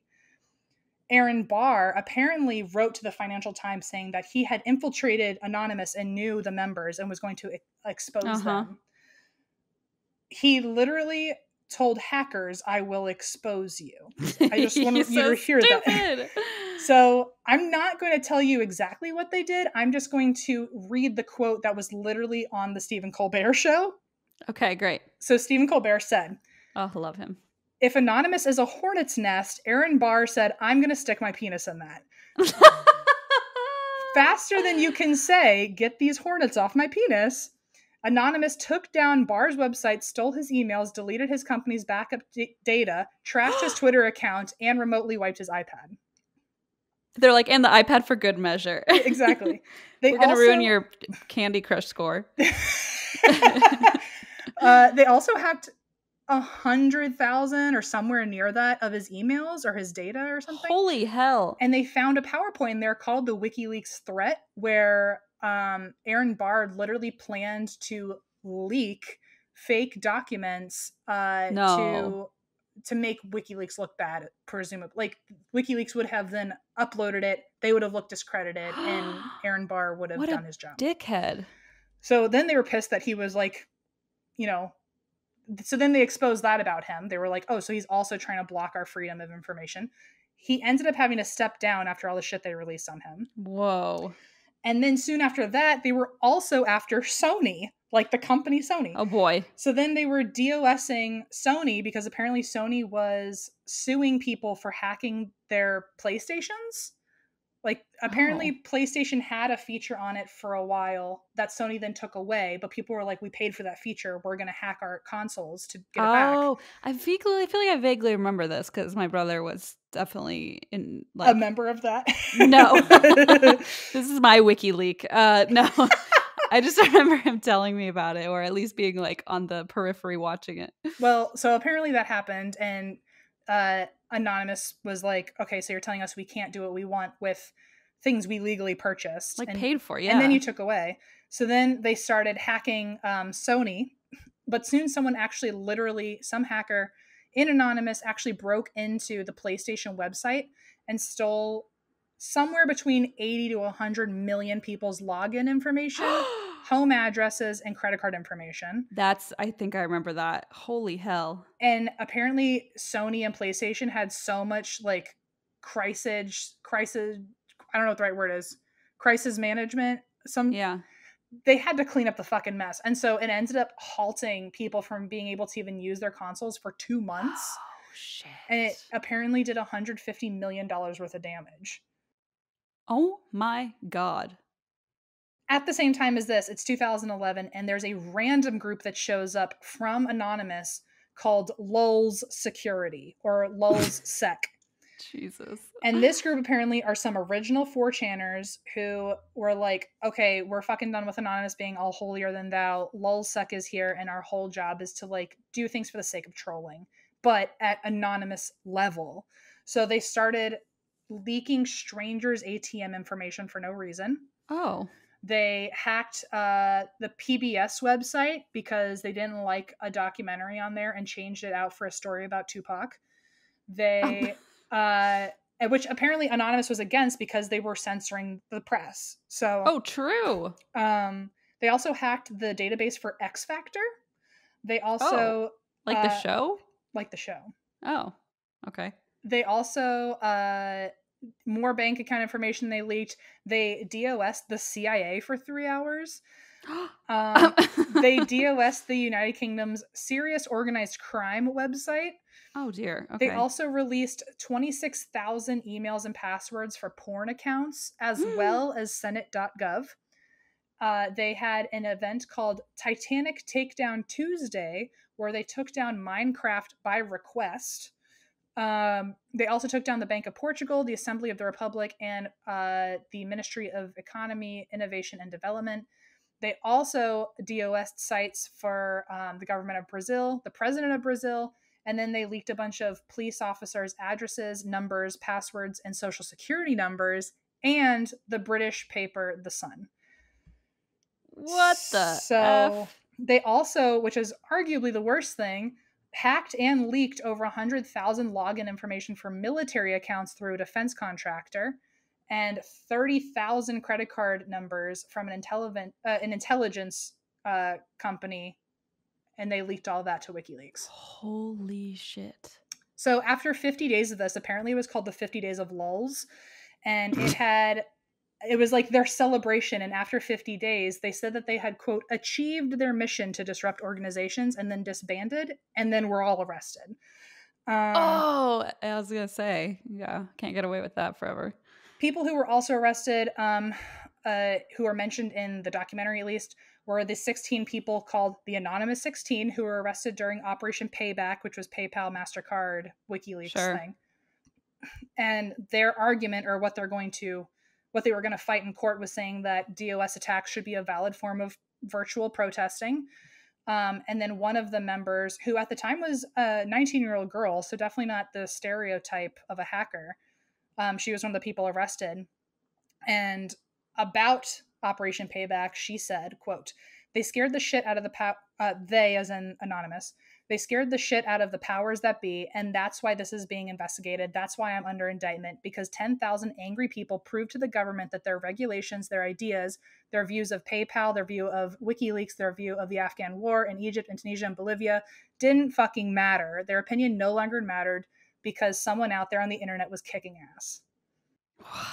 And the NSA has called Anonymous a potential national security threat, saying that they could disable parts of the U.S. power grid. Time magazine called them the most influential people and one of the 100 most influential people in the world in 2012. Wow. And really quickly, I do want to say, I know I've been talking for fucking ever, but I do want to talk about what's going on in the world right now. Yes, it's very necessary. I'm gonna text Blaze to bring me a beer. I'm like living my dreams right now. Well, I'll also say that I had a list. I might actually I have another list, which I won't really get super into. But at one point, Anonymous and LulzSec actually collaborated to leak a bunch of police information and credit card information, and then made a bunch of donations on their credit cards from the police. So it was kind of like, oh, we're going to do something bad, but That's also very like good. Robin Hood. That's like a very Robin Hood move. Exactly. They also have been a part of a lot of Black Lives Matter. Mm-hmm. They had individual operations from Ferguson to back in, I think, 2012. 2 cops shot Charles Hill in San Francisco. And they were cops from BART, the BART team, or the BART system. And so they ended up leaking customer info there. Let me see. For Ferguson, they did things when it came to Michael Brown and Tamir Rice. And they promised that if any of the protesters were harassed or harmed, they were going to attack the city's servers and computers and take them offline. Both times they had to. And they also hacked into the KKK servers and released personal details of members. That one I remember, yeah. They That also, is crazy. there are multiple times where they have had different operations where they hacked into child pornography sites on the dark web and leaked like thousands and thousands of usernames, and also Right. disabled a bunch of image swapping websites. Thank God. They not only leaked the names but also the emails and IP addresses of suspected pedophiles. They posted on Twitter. Wow. Um, they also, there was my personal favorite in that it was like wildly fucked up, is Operation Hunt Hunter, where there was a guy named Hunter Moore who had a revenge porn site called Is Anyone Up? And Oh. literally people would just send their exes naked pictures to Oh him. no. And I guess it was about to be taken down, but people asked Anonymous for help, and so Anonymous crashed his servers, leaked his birthday, his address, his phone number, his parents' names, his social media information, his social media login information, his OkCupid profile, and his IP address. His OK Cupid, bro. What a piece of shit. And apparently, what was really scary about it is he planned to revamp the site to make it even more dangerous for girls. Really, anyone can be a victim. I shouldn't have said girls, but primarily women were on this website. He planned to revamp it by making it even more stalker friendly by having a field for the like having a field that you could type in. Hi, Blaze. Sorry. I'm listening. I just want to get my beer. No, you're good. I want to hear about this with a nice cold beer for my revenge. He basically he was going to make it more stalker friendly by next to every person's picture was going to leave a field so people could find out their address. Stalker friendly. What a great fucking word. And he was going to post pictures of maps to their house. So how psychotic? Like, so why? anyone could see the picture that they like of someone who doesn't even know without their consent. That picture exists, and also here's their address and how to get there. You can drive there.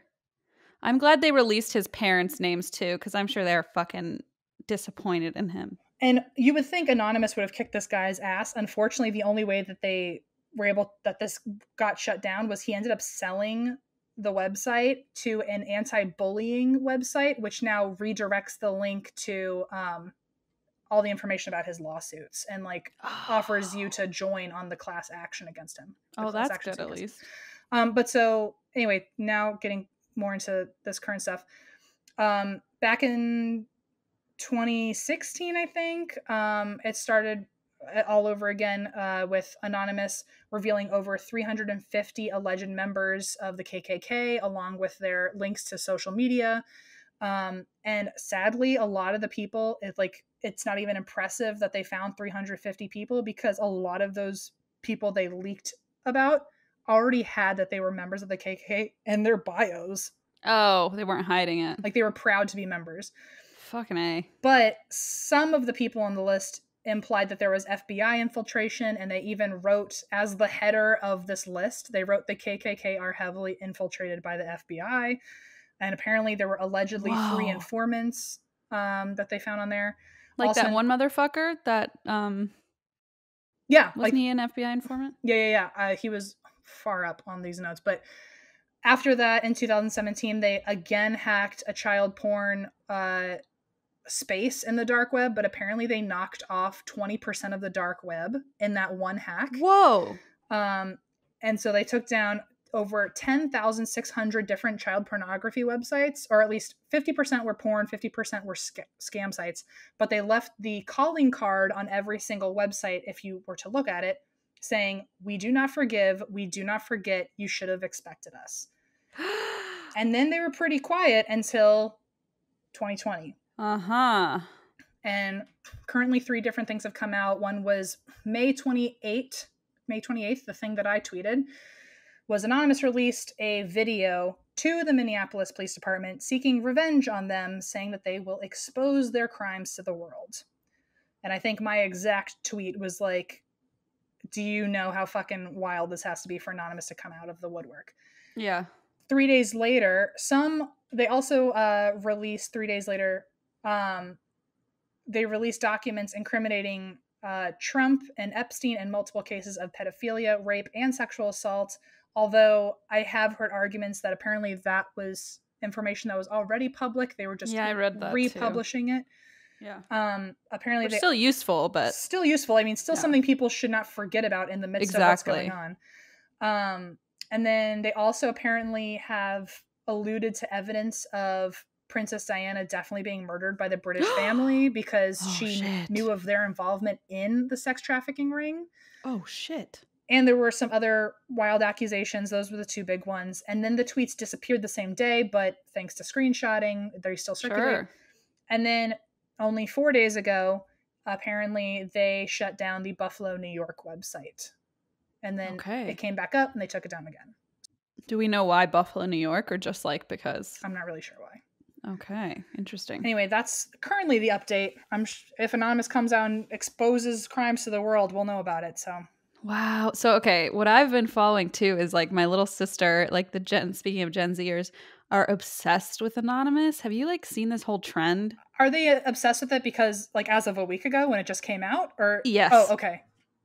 I was like, unless they like knew about this from some. No, I don't think so. I think it's like a new thing. But my sister was like, "Oh yeah, the anonymous edits," and I was like, "The what?" She's like, "The anonymous edits," and I was like, "I literally don't know what you're saying to me right now." And she was like, "Oh, like Gen Zers are creating all these anonymous edits, and then Anonymous is sharing them, and it's like pictures of Anonymous, like the mask, and then like all these hearts around it and shit." No, I have not you seen that picture? Not at all. So it's like has all these like little like bokeh hearts or whatever they're called around his face, and it's like basically turning him into I think like I don't know, I could be wrong, but kind of like a romantic icon, like oh yeah, Anonymous, and he has like hearts all around him.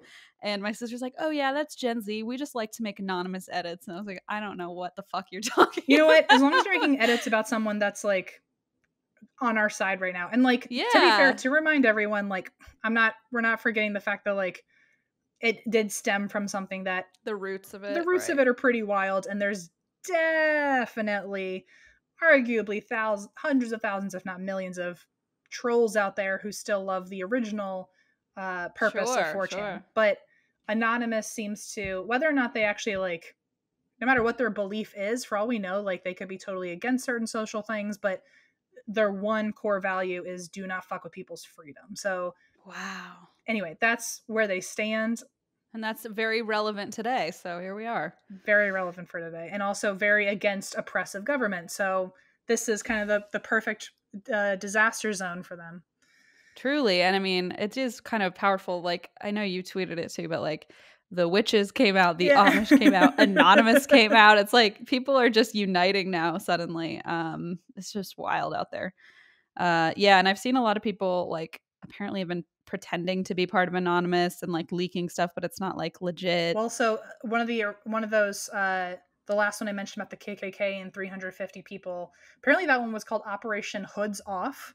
Oh, interesting. Okay. Apparently they threatened to expose a bunch of information, and then some random person claiming to be anonymous just posted a bunch of random people's information. Oh, yeah. And then they had to be like, no, that wasn't us. And then later they posted information being like, okay, this one's us. And it just kind of like weirdly discredited them a little bit. Like convolutes it, yeah. And also like there is something to be said for, as much good as they're doing, they have gotten a lot of pushback from authority, which like I'm sure is exactly what they want. But authority does have a good point in that like, yeah, they knocked out like 20% of child porn rings, or at least their websites or their servers. But then people who were actually investigating those crimes all of a sudden trying to find like all of a sudden it was harder to find them, or like those servers were going to become more secure all of a sudden, and they were like damaging cases that were open. I see. Okay, that's interesting. Or even if you're accusing someone of being in the KKK, like you better be fucking right, or else everyone looks bad. Like, totally. You could literally just be saying a random person is a supremacist, and like they're not, So like you have to like take everything kind of with a grain of salt, because although they have this massive power and reputation behind them, and like I would like to think they're not just gonna like randomly say that someone's in the KKK. Right. You don't know, Yeah, you don't know if there are other people like just fucking around trying to mess with them. I mean, trolls, right? Like if you're exactly, if you're a hacker troll, you could literally just fucking decide to label someone like that, and then their reputation's ruined. So I like to think that they're doing all their stuff for good, but there is the argument that like you don't know really what's true and what's not Sure, without sure. true hard documents, which that you don't always get. So Yeah. Oh my god, it's so wildly fascinating. I knew none of I only knew kind of like vaguely from when we were in like that high school college age when some of that stuff happened, but I don't know why I had not followed it that thoroughly and I didn't know any of the history, so. I mean, I literally spoke for 45 minutes and I'm so fucking sorry, but Oh my god, no. What are you talking about? You always say that. I love it. it's because trolls out there have said that I monopolize the conversation. M does not monopolize the conversation. I literally never stop talking. And so when M's telling a story, I just want to sit back and listen to the goddamn story. And if my stories are short, that's not M's fault. It's my fault.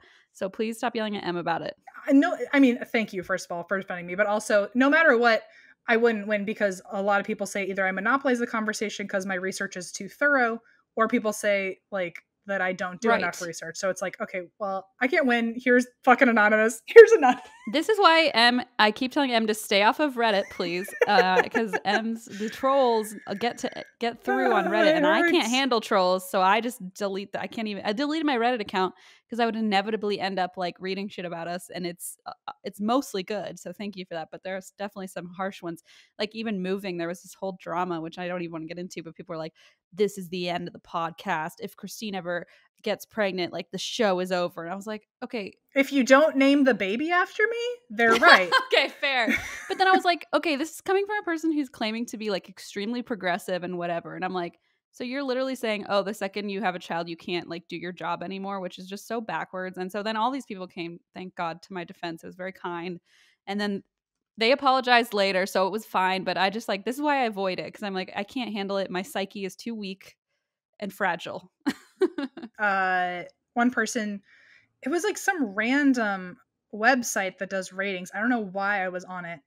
I No. don't know what was wrong with me, but someone said that like I had completely plagiarized Jeff the Talking Mongoose because What? they gave us a 1-star review because I had plagiarized Jeff the Talking Mongoose, and their only evidence was because I guess Last Podcast on the Left has recently covered it. And Oh. so they thought that like they said like Jeff the Talking Mongoose is such an obscure topic. No, it's There's not. no way that you would have never found it. And I was like, buddy, I've been doing this for 3 years. Like maybe Also, M doesn't even listen to podcasts, so like do your research, dude. also like I literally like am just good at my fucking job. I know we make a lot of fun of each other of like, oh, like we don't know what we're doing, but like there's a reason this has worked for 3 years. I know how to research. Yeah, and like I feel like some people think we've like quote unquote strayed from our like incompetent roots, but like even at the beginning, like we really worked our asses off to try and make this, because we only, not to be, braggy whatever, but like just because we want to make sure our stories are correct and we don't want to like misrepresent anybody. And if I'm doing crime, like I don't want to misrepresent anything, so I've always been very cautious of that.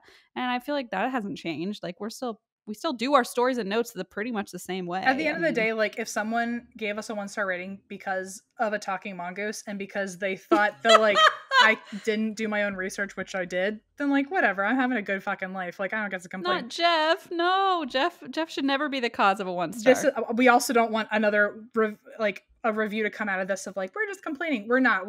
It's just no. We are human and our feelings get hurt sometimes. But that being said, 99% of the comments that we see are so positive, and we are very lucky about that. And we do read them whether or not we should, and we're very grateful and for we you. recognize that. Yeah. And I will say too, like we did briefly think about like, or at least I did, about posting that blackout episode and kind of stepping back. And like people have commented on my Instagram like they lost another follower, blah blah blah, and I'm like, you know what, fine, that doesn't bother me. Like that's not hurting me. Yeah. It's this.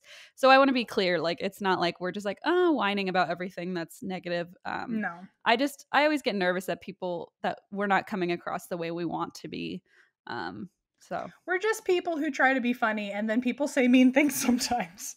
It's like I don't know which why. is part of the territory, I mean, that's part of the territory. So, but we do. Everyone that says nice things, like it's so wonderful. It's worth it. Yeah. I really am so grateful. I actually got really emotional a while ago and thought about tweeting it out and being like, I'm reading all these nice comments and it's making me so happy. So this is me doing that. You should tweet it. Okay, I'll do it. No, yeah, it's true. And we're just very lucky and happy, and That's all. Anyway, I'm Anyway. gonna pop a nice sugar pill called a marshmallow and drink my water Oh, hell yeah. and entertain me. Rouse me. And I'm going to rabble rouse here. So Give me the old razzle dazzle. see, nothing's changed. We still use stupid ass words. Okay. I want to also say, okay, I would like to preface this by saying because everything that was going on this past week, I had already done notes that we were planning to record last week. And then when everything kind of, we decided to postpone the episode, um, I was not just kind of sitting around. Here's the thing. I had to decide between like doing brand new notes that were topical and like, participating in my sister's protests and trying to, So, point being, the notes that I'm reading today are notes that were meant to be last week that I had done way before, the current climate Right. shifted dramatically. And so I will say I have been researching and starting notes that are more, Appropriate for relevant to next what's week. going appropriate. Exactly. And so I don't want it to look like I'm just like, anyway, back to normal, like back to just any old story I think is interesting on the internet. Like I'm trying to That be was our argument, or not really our argument, but our issue last week when we like were our texting each reasoning. other. We were like, so do we go out and protest, or do we do Right, right, like do we do content for the show? That like right. how should we use our time appropriately? And it just happens that you had already done notes for an episode you thought would be coming out on a pleasant week. So Our birthday our week, birthday literally. week. And so, I mean, again, like, I don't want to make an excuse like, oh, well, I didn't think it was interesting to talk about police brutality before now. That's Mhm. not at all what I'm saying. I know that that's more currently poignant and topical and what people want to hear. And I'm fully aware of that. And I want to make a conscious effort to be more, aware of that in the future and more conscientious about diversifying my stories, I guess. And so I plan on doing that, but I want to apologize that today I just am doing the original notes that were planned, and I'll come back at you soon with updates. But Yeah, no one blames you for protesting and sticking it to the man. We're good. some people do, some people If do, people do, but that's that's on okay. them. You were busy. You were busy saving the world in a different way, so you're fine. You know me, saving the world. That's what I That's do, what we say, folks. Gemini season. That's what we say. Let us have like a moment where we just, get narcissistic for no goddamn reason. Um, anyway, so that being said, this is a very interesting story that I've been wanting to cover for a while. This is the story of the murder of April Kauffman. And I will say, I'm just going to start with a quote, kind of like you did. This is a quote from April's daughter, Kim. And the quote in the 2020 episode I watched was very poignant. And it says, I feel it's like the worst made for TV movie on the planet, Mm. and this is my life. So Whoa. just to give you like an intro to what I'm going to be discussing. Okay. So we start in 2012 in New Jersey. Shortly after dawn on May 10th, Dr. James Kauffman, who's a prominent endocrinologist, leaves his affluent Linwood, New Jersey home to head to work. Okay. At 8:30, he and his wife usually have his wife is April Kauffman, and he and his wife usually have this 8:30 a.m. standing phone call every single morning for 10 years. I know, for 10 years they have this phone call. And so at 8:30, he makes his daily phone call to April. She herself is a popular business owner. She's a veterans advocate and a local, interestingly, an FM radio personality. So that was her career. Not a Nazi, as far as I learned. So definitely different from your Right. radio personality. But she doesn't answer the call, their set call. And he makes several more calls, and she also does not answer those calls. So around 10:30, Dr. Kaufman contacts the family's handyman and says, "Hey, can you go by the house and check on April? She's not answering like the phone, and she usually answers for our daily call." So around 11:20 a.m., the handyman enters the home and he finds the doors unlocked, which is a little strange. And he walks upstairs into the master bedroom and finds the body of April Kauffman, and she is dead. Okay. He checks first to see if she's alive. She's not, and he calls Dr. Kaufman to come home immediately, and then calls 911. And Dr. Kaufman rushes to his car. He's rushing home, and on the way, he calls the police station. He's like, "I'm on my way home. What's going on? I want to make sure emergency services are coming." And they say, "We just sent an ambulance to your wife. Like, we're on the way. We'll meet you at the house." So Dr. Kauffman gets there first. He gets there before emergency services. He discovers his wife.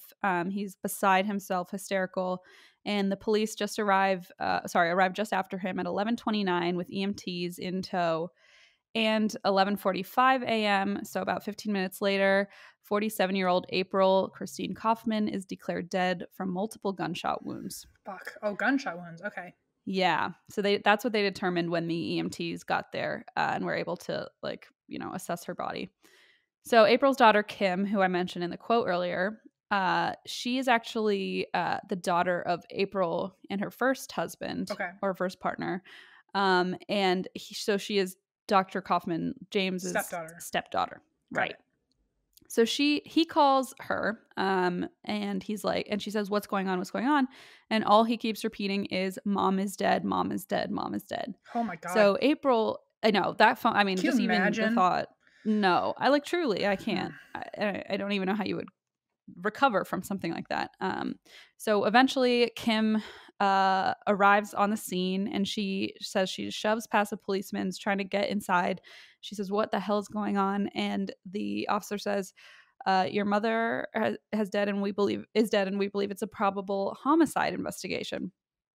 And so at this point, it's already kind of spreading that that the death is of a prominent radio host in the area. So, people are picking up on this story really quickly, and there are these news helicopters flying around. And so Kim, daughter, kind of looks up, sees all this activity going on. She turns to the police officer, points, says, he did it. That's the person that killed my mom. And they look over and it's Jim, her stepdad. And she's like, I'm just going to make the call right now. That's who killed my stepmom. Or I'm sorry, that's who killed my mom. She's stating that this is probably him, but not definitely him. Yes, she's saying, in my opinion, basically. She turns to police. She's like, that's who did it. She's like, that's probably it. Exactly. Okay. She's like, I'm just going to tell you right now. I know who did this. And it was him. And then they look and it's her stepdad. So obviously, like you said, it's alleged. It's not, right, evidence by any means. But that's kind of how this whole investigation kicks off. So as for the timeline, I'm going to give you a little bit of background on April. So she is a New Jersey native, born and raised. She's a member of the Jewish community in the area, like very active, very well liked, just like blonde hair, just very like, I don't know, outgoing. And, she's on broadcasts. Like she's just a really well-known personality, very popular. She was raised on the Jersey Shore area near Atlantic City. And when she was little, she kind of had like a traumatic childhood. Her mother abandoned her to her grandmother when she was 11 and put her siblings up for adoption and put them into foster care. So she really didn't have a connection to, primary parental figures. Okay. Yeah, and her siblings. She dropped out of high school in her senior year, and when she got pregnant, and she gave birth to Kim, her only child. And she was 17 years old when Kim was born. And at this point, she was like, I'm going to pick myself up. She got her GED. She became a hairdresser. She was like a badass raising this daughter on her own. Right. She spent the next 2 decades working super hard. And by 2001, she owned her own salon, a cafe, and a catering company. Just like casual. I'm just going to create every business I can think of and be successful. I'm a single mom, barely making it work, to look at my conglomerate. Got it. Literally, like I wasn't able to finish high school, and now here I am. So anything's possible. Beautiful story. Okay, but not until now. Okay, it stops being beautiful pretty quickly. Okay, I say yes. Okay, it has the makings of a potentially beautiful. It could have become even more beautiful. I wish it did. Given the circumstances. Yeah, exactly. So in 2002, April and James Kauffman meet. So he's the Dr. Kauffman I've been mentioning. Excuse me. And so they meet. This will be her third husband, I believe. His Dr. Kauffman is a New Jersey native as well, and he says he's an ex-Green Beret, Vietnam vet, and she's very involved with the veterans community, and a lot of her platform on the radio is trying to aid homelessness of veterans in the area. And it's like a huge issue that she's really passionate about. So this is, they have an instant connection. And so in addition to their involvement with veterans charities, they also both love motorcycles and exotic birds. Okay. just like we all do. I mean, I guess them and like the Tiger King cast or something, maybe. Oh God, yeah, exactly. Yeah, actually, pretty fitting. So that's like they meet and hit it off clearly because I guess they're the only two people in the world with these extremely very specific interests. Okay. So they love motorcycles, exotic birds. He drives a Harley, smokes cigars. In the 2020 episode, they were like, this caricature from a trip to Miami or something like perfectly shows the relationship. And then it has April kind of in the background, and then this massive like drawing of Jim of Dr. Kauffman holding a cigar with a parrot on his shoulder and on a motorcycle, like larger than she's just kind of in the background. You know who he sounds like? Jimmy Buffett. He does like a shitty Jimmy Buffett. How did Jimmy Buffett show up in both of our stories this time? Hang on a second. We always do this, and he was on his way to a Jimmy Buffett, if you know what I'm saying. Yeah, I know exactly what you're saying.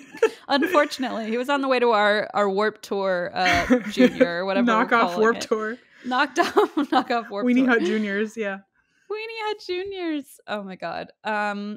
Anyway, so they are like, he's like really larger than life and like kind of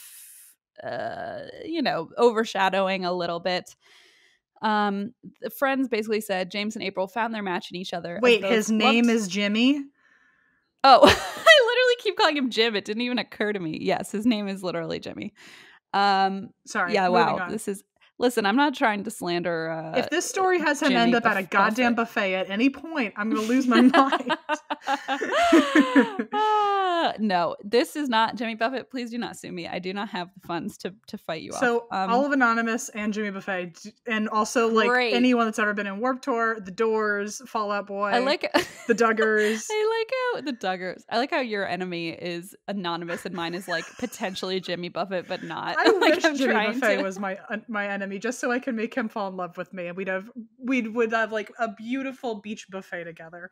You would, and cigars and parrots or whatever is going on here. I'm sorry, this is obviously a story about a murder. I'm just noticing a little, like, too many coincidences here. Yes, I mean, I think maybe this guy liked a little Jimmy Buffett and really wanted to emulate his hero, if that makes sense. That's how I'm envisioning it, at least. Moving on. Yes. Sorry. No. You're exactly right. Not really, but sort of.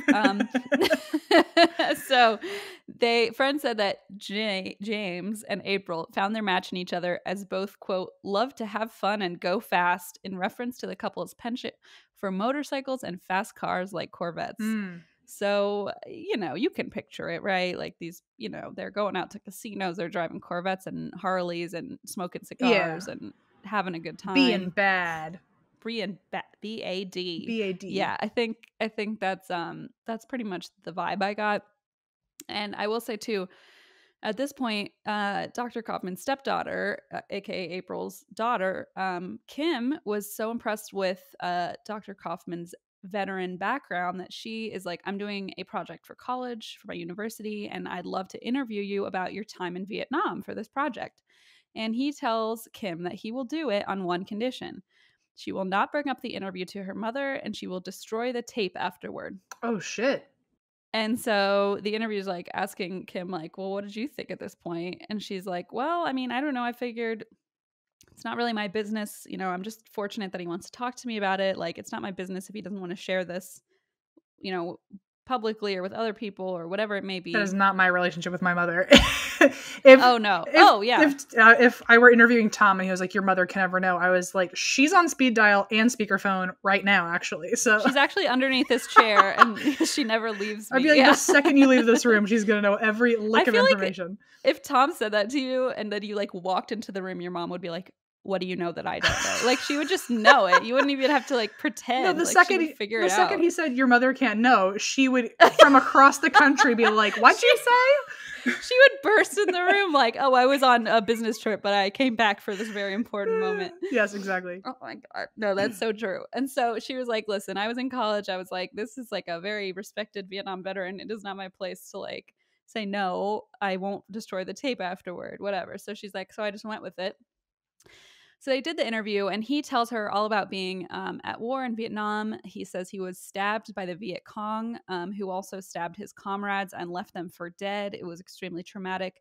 And he tells Kim, basically in this like emotional statement, like he tells Kim his mission was to bring the fallen soldiers' dog tags back to their families, and that was kind of like something he had carried on through the rest of his life. And so she had done this interview, and that's kind of, so the relationship was okay. Like April said, or I'm sorry, Kim said he kind of kept me at an arm's length. There's like this video footage from April and James's wedding where like it's so awkward. They're like standing there on the beach and she's in the middle, Kim is, and like she's like making this horrible face, like grimace or uncomfortable, like with her eyes closed, and you can hear the photographer go like, okay, 1, 2, 3, and then on 3 she literally does this like Oh, like ridiculously giant like forced. fake smile. Yeah, like this Ooh. grimace, just like huge grimace, like exactly what you picture a fake smile. And Dr. Kauffman like does the same, and then like literally as the picture's taken, his face drops and he just like storms off, and she's like clearly uncomfortable. So I mean, you can just see just from body language alone, Ooh. this is not a super happy close relationship between them. He wasn't Right. very affectionate. And so, you know, they live like this. I mean, I'm sure there are plenty of child step parent relationships that are not, you know, formed in Love. perfect love and Yeah. harmony, right? So um this is kind of how they all coexist. And by 2003, April herself is co-hosting a radio show on WBIG. She's like a hit. People love listening to her on the way to work. She's also a tireless advocate for veterans. She works extensively for the Wounded Warrior Project and Vets for Vets program. Mm. And then on Valentine's Day 2003, James and April married. Apparently it was super awkward from what I saw from the brief camcorder action we got. Uh-oh. And they moved into their beautiful Linwood home afterward. Beautiful neighborhood, like very upscale, you know. And friends, peers, and colleagues at this point after their marriage described the Kaufmans as, quote, the ideal Jersey Shore power couple, which is so weird because, like, I thought people called us that, but I guess we have some. I thought like Snooki and the Situation were like in charge of that, in charge of the I power couple, know. but whatever. I mean, I guess throwing the word ideal in there changes it up a bit. But yeah. Wait a minute. Okay. Yeah. So that's kind of their like vibe. And since she's on the radio, she's kind of popular and cool, and people know them both, and they ride Harleys and go to concerts. You know, They go to Margaritaville. they go to Margaritaville. Literally, there are those people at the concert that are like drinking margaritas and having fun at the Jimmy Buffett concert. And within a few years, Dr. Kaufman establishes himself as an incredibly controlling force in their lives. So, like, pretty quickly after they get married, they're quote unquote a power couple. And then all of a sudden, over a couple of years, he kind of becomes this like overpowering force in their relationship. Yeah. It's not even just with Kim anymore. It's also with April and April's friends. And this basically included like controlling her money. So, you know, we always know where that leads or typically leads. So, you know, he's controlling her money, her finances. And this also included incessant calls to see like, who are you with? Where are you? You know, I need to control where you are and who you're with at all times. Just abusive behavior within the relationship. And according to Kim, Dr. Kaufman literally outright threatened to kill her mother if she ever tried to leave. So like it wasn't just, I you know, see now. not just, you know, but like it wasn't only these It was kind a of threat. It was a threat. Right. It wasn't just surface level stuff, quote unquote. It was like literally he was controlling her life and also threatening her if she ever tried to leave. And then when asked if she really thought he would do it, April would just say he doesn't have the balls. So like she was like, this is just some asshole guy who's like treating my mother poorly, and Just a controlling you know, dick. Yeah, controlling dick, right?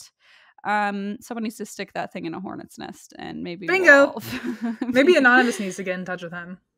I mean, collaboration, and that's why we drink presents. Wait a minute. Yeah, what a collab! ATWWD X Anonymous. It's so much fun. X kind of Warped Tour. X Warped Tour. We're gonna make a eyeshadow palette and everything. It's gonna be beautiful. Truly a warped tour for sure. Yeah. It's very warped indeed. So according to Kim, there were also, quote, indiscretions on both sides, aka both of them were cheating on each other Okay. throughout the relationship. Noted. So not necessarily the healthiest relationship, and one might say an extremely unhealthy relationship. So in April, I'm sorry, I literally read her name as a month. In 2011, April. In April 2011. Oh my God. Yeah, that does not work that way. In 2011, April speaks to her daughter Kim and her friends about planning to divorce Jimothy, Dr. Kauffman. Jimothy Buffett, yes. Jimothy Buffet. She says, you know what, to Kim and her friends, she's like, you know what, I'm done. I'm going to kind of align myself to leave this relationship. I'm making plans. This is it. I'm done. And meanwhile, Dr. Kaufman is quoted as saying that he would never, ever let her leave and take half his financial empire. So bad news bears is what's I happening don't know here. about that. Right. And now I will remind you of the beginning of this tale where April was found dead from multiple gunshot wounds Okay. in her home. And I also want to add a little note here that they basically went back and listened to April's final radio broadcast. And I will just want to read the line to you.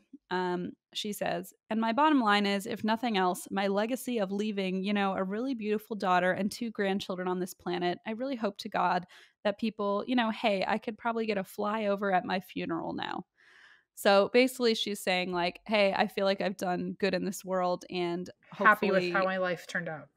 yes, and hopefully I've done enough to get a flyover at my funeral. And like it's like chilling because it's like right, Yeah, it's an eerie thing to say with only hours yeah, away from it needing to maybe happen. like literally hours exactly. So people were like, oh shit, like something's up. And so um this is just going to build on itself, basically. So, within 2 days of April's murder, Dr. Kaufman hires a lawyer, but not just any lawyer. He hires this guy named Ed Jacobs, who I almost said Nancy Disgrace. Oh my God. Nancy Grace, shit. Who Nancy Grace describes on 2020 as a big time mob lawyer Ooh. who actually defended Bill Cosby on one of his rape accusations. So, like, this is the guy that he hires, this like big time. It's just strange because his wife has just been killed and like, I understand getting a lawyer, you have the money, but like he gets this like Why this dude? huge, yeah, it's a little shady. He's known for defending like mob guys and like intense criminal cases.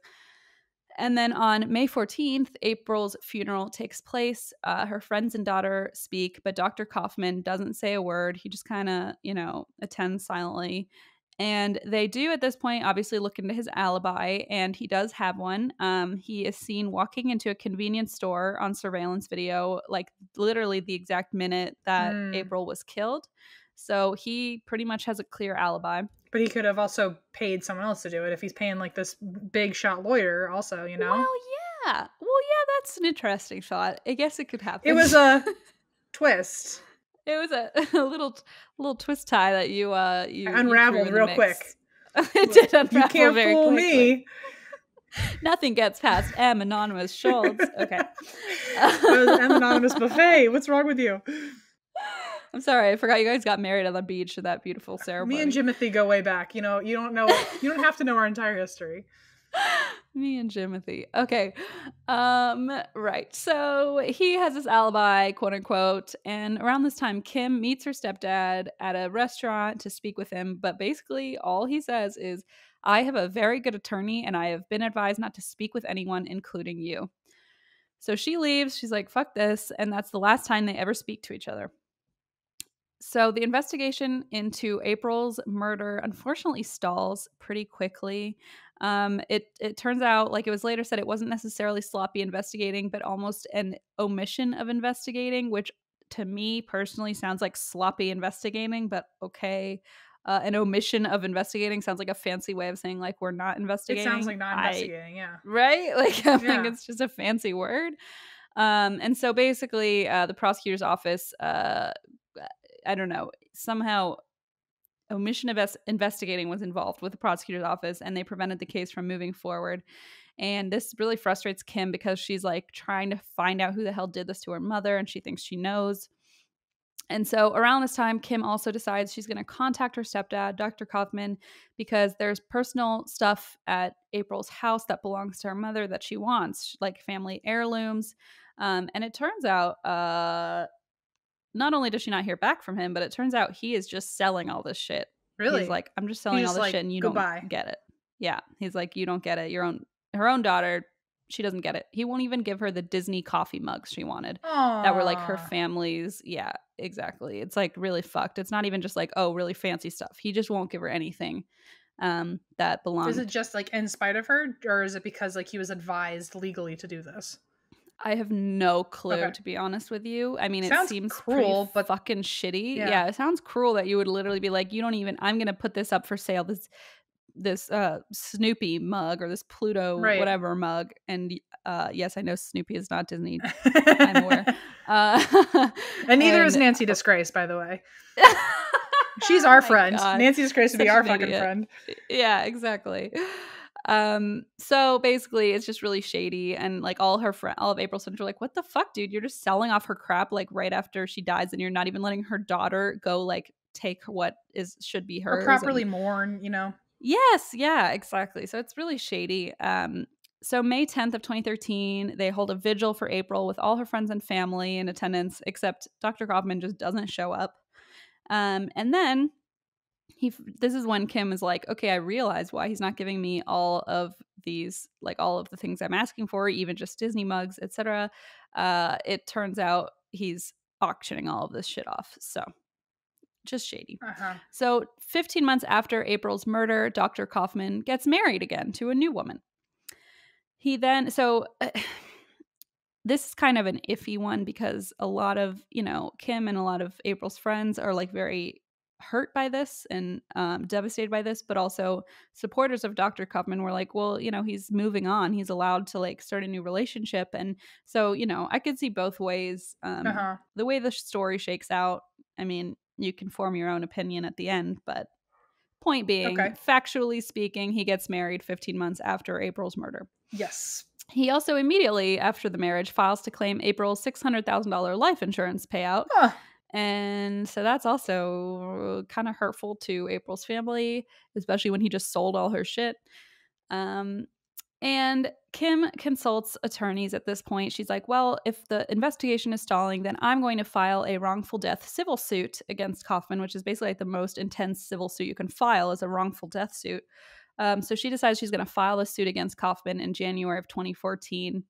And basically, if nothing else, this prevents Dr. Kaufman from getting the money, the Okay. $600,000, because it like stops that from going forward while this lawsuit is happening. So in March 2014, instead, the insurance company puts the payout in a trust until the suit is ultimately figured out. So that's just she is at least able to stall that more than $500,000 from going to her stepdad. And meanwhile, she's continuing to work with lawyers to attempt to investigate her mom's murder. And meanwhile, Dr. Kaufman is like literally posting photos on Facebook of him and his new wife vacationing and like Ew. jet setting. It's so gross. I understand maybe you moved on, but it doesn't feel like that to me. It doesn't. Mm-mm. I don't agree. Yeah, it's just like, he stopped even communicating with people. Like he just kind of Well, pieced what's on interesting everybody. is it would be one thing if like sure if like Allison passed away, God forbid, knock on wood and all that. If I were with someone, married to someone in 15 years, there better be a good fucking reason. Like I better, but like the story that you're painting sounds like he spent about 0 minutes grieving. So it Right. doesn't sound, there's no way he's Yeah. moved on or ever had feelings or whatever. And I'm a big proponent also of like, everyone grieves differently. I understand that. And like, you know what? People move on quickly if they I get that. Yeah, everyone grieves differently, but this seems cold. Yes, and also like this is also a murder show, so I think we can all kind of probably have a bias too Sure, against okay. like the guy who immediately files the life insurance. So probably even our own viewpoints are skewed a little bit because this is now years later. So it's kind of like, on the surface it looks shitty. I think in person maybe it would be less egregious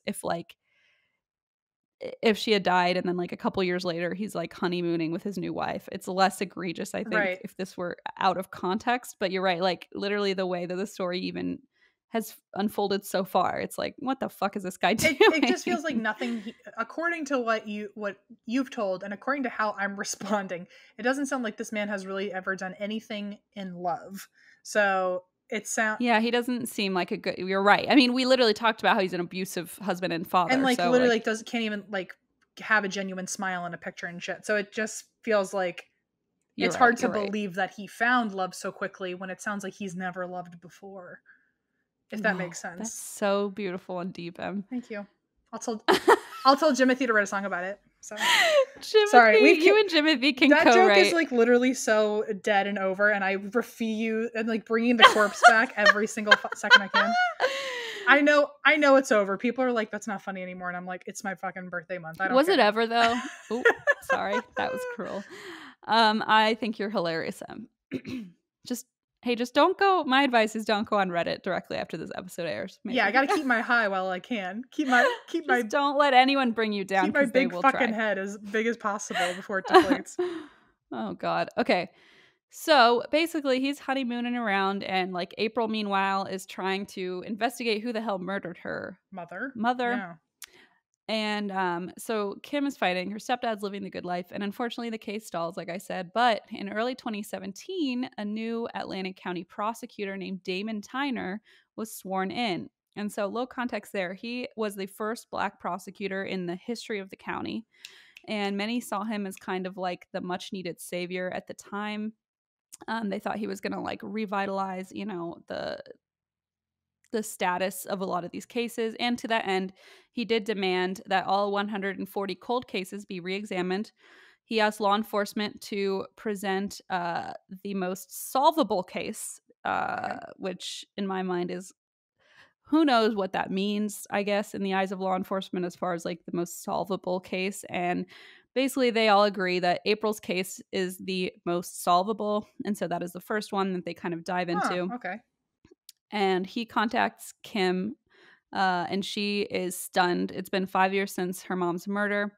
And she's like, I've been just waiting for someone to listen to It's like want me to and like help. look into this. Yeah. And like want to help. And she's just like pulling all her weight here. And finally, someone is going to step in and help her. So she's extremely grateful. And literally within his first month on duty, Tyner meets with Kim and her lawyers, and they decide to get started on this case. And I also want to throw out there, I how do I say this? I don't know much about this guy. I will say I researched him in the context of this week because obviously, it's suddenly really relevant. He's the first Black prosecutor in the area. Um, criminal cases, etc. But at the same time, when I searched for him, there was definitely, I guess, some disagreeable thing. Like he had Hmm. a checkered past.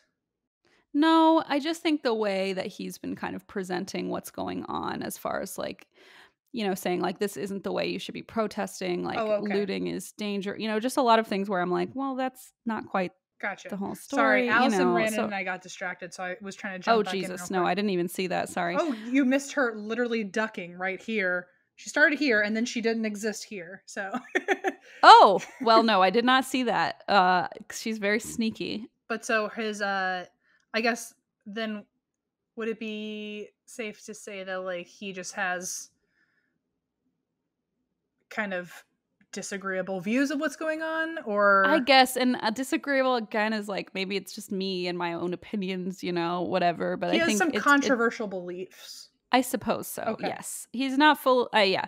And again, like I hesitate to say that because it's like, again, like it's obviously awesome that this guy's the first Black prosecutor and like that's huge and like obviously but I also want to give a caveat that like there's definitely been some controversy and I will say too there was I believe a shooting death of a young Black man in April or May under his jurisdiction, and that went pretty controversial. So I just want to point out, like, I'm not just saying like, Not a oh, perfect man. this guy's saving everybody. Like I know that there's a lot behind his career, but for what it's worth, he's stepped up and told Kim like, hey, we're gonna solve your mom's murder. In this So case, he is doing some good things. Yes. What I was hoping to find is that I would Google him and he would be like this huge advocate for what's going on. And like, no, I'm sure Sometimes there's Google so, disappoints. yeah, sometimes Twitter disappoints is what I'll tell you, Yikes. shockingly. But I will say too, like, I mean, I'm sure there's so many politics behind what he does, being being put in this position, and I don't know. So that's just what I'm saying is I was kind of like, oh, like, Right. wow, that's not as exciting as I thought I'd be able to like champion this person, Right. whatever. Okay. Point being, to that end, he demands that all these cold cases be open, asks which one is the most solvable. And they say April's murder is the most solvable. So he contacts April's daughter, Kim, and she's like, holy shit, finally someone is looking into this, which is great. So they meet, and he's like, let's get these lawyers to unpack all of this evidence. So it takes them 3 hours for them to unpack all the evidence, like Oh, shit. physically that they had. At first I thought unpack it like Mentally. Yeah. conversationally, but like no, like literally taking it out of boxes. So that's how much they had to go on. And they Uh, closed that case? Like it wasn't solvable? it wasn't closed. It was just like Not paid attention to? unsolved. It It was was just like unloved. It wasn't loved. it wasn't given the tender love and a little bit of sunshine, a little sprinkle of water that it deserved. Yeah. And so basically, oh, I just kicked the camera.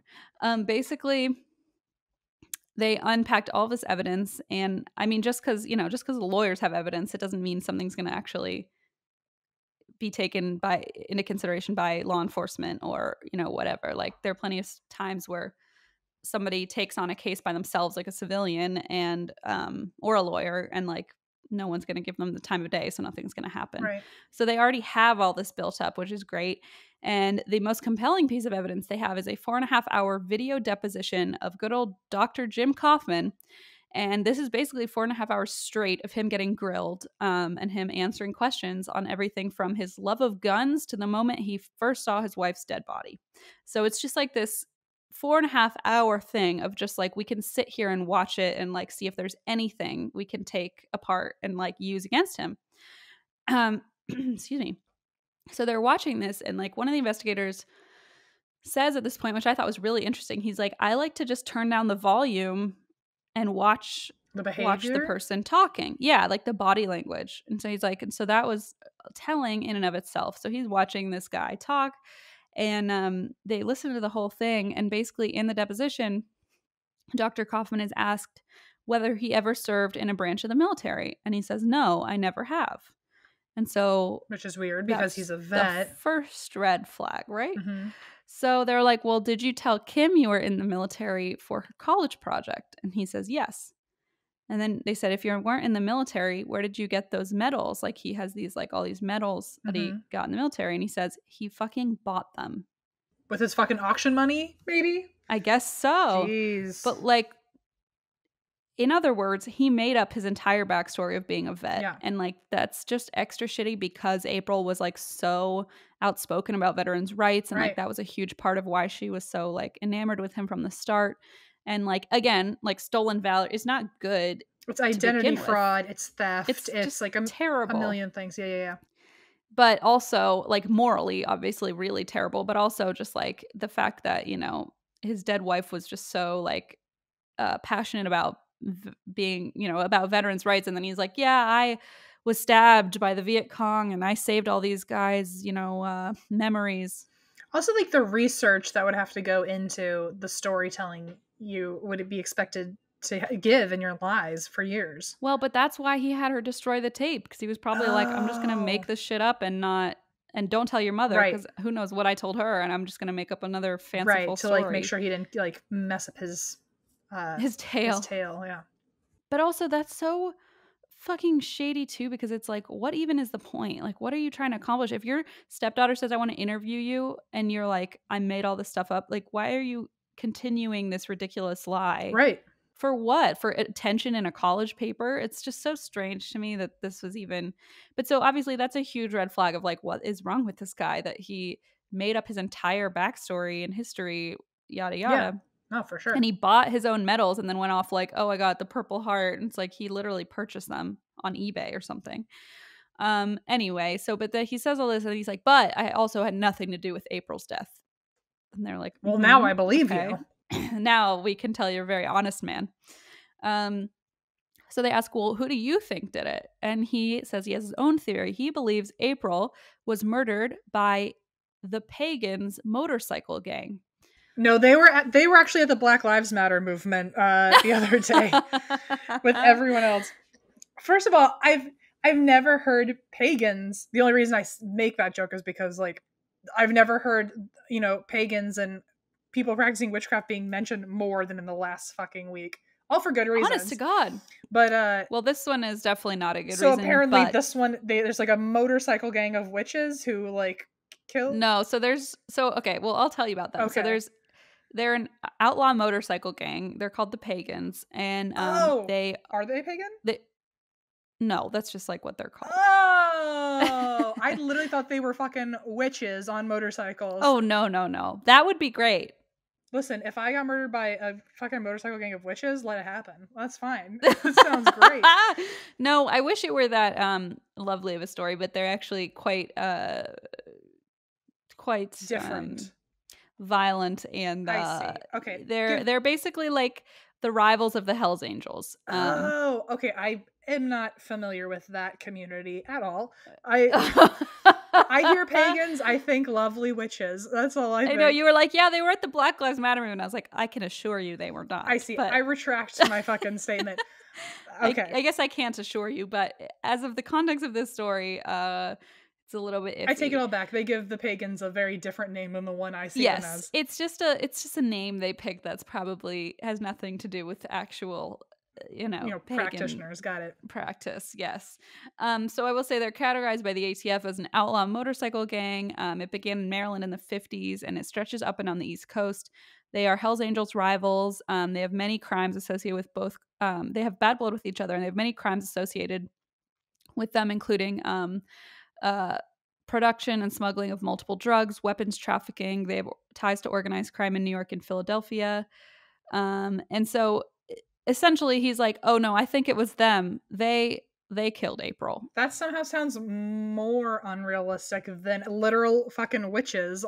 Like, right. Like, here's a ridiculous, wild group of motorcycles. Well, I mean, if you think about it, they rode motorcycles and were sure. like, Oh yeah, they would have known about that community or that group of people. Yeah. So he says, so they're like, well, why would she know? Why would they kill April? And he says, well, April was friends with some of them and introduced me to them. And later they researched this. Turns out that is BS. Although Dr. Kauffman did have relations, I don't mean that to sound like an innuendo.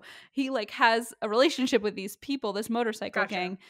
But April was not the one who like met them and introduced them. Like, he tried to make it sound like, oh, April introduced me to these like really bad criminals. But like, no, he was the one who had the direct relationship with them, not April. Gotcha. Just pointing that out. So Dr. Kauffman also, like I said, he admits a lot of his backstory was a lie, but he does believe that April, who introduced him and was friends with this motorcycle gang, that's probably why she was killed. And so this is like such a weird twist that I was trying to write out the best way to just like, Okay, the sharp left turn. Okay. The sharp turn. Yes. They are witches. Is that the turn? Maybe they're witches. They all start flying into the sky toward the moon. Oh my goodness. Okay. So sharp left turn. Here we go. I'm just going to go for it, I guess. So throughout this time, investigators are still pursuing Kauffman, thinking he's the guy who did this, right? Every time they see him, one of the investigators said every time he posts a picture with his new wife on vacation or like at, courtside seats at a game or whatever, he's like, I would print it out and put it on the computer as like fuel to be like, we need to catch this guy. He's just flaunting his new, wealthy lifestyle in our faces, like he got away with it. Exactly. And so meanwhile, Dr. Kauffman is just like living the dream, thinking everything's fine and dandy. But unbeknownst to him, remember, he's an endocrinologist.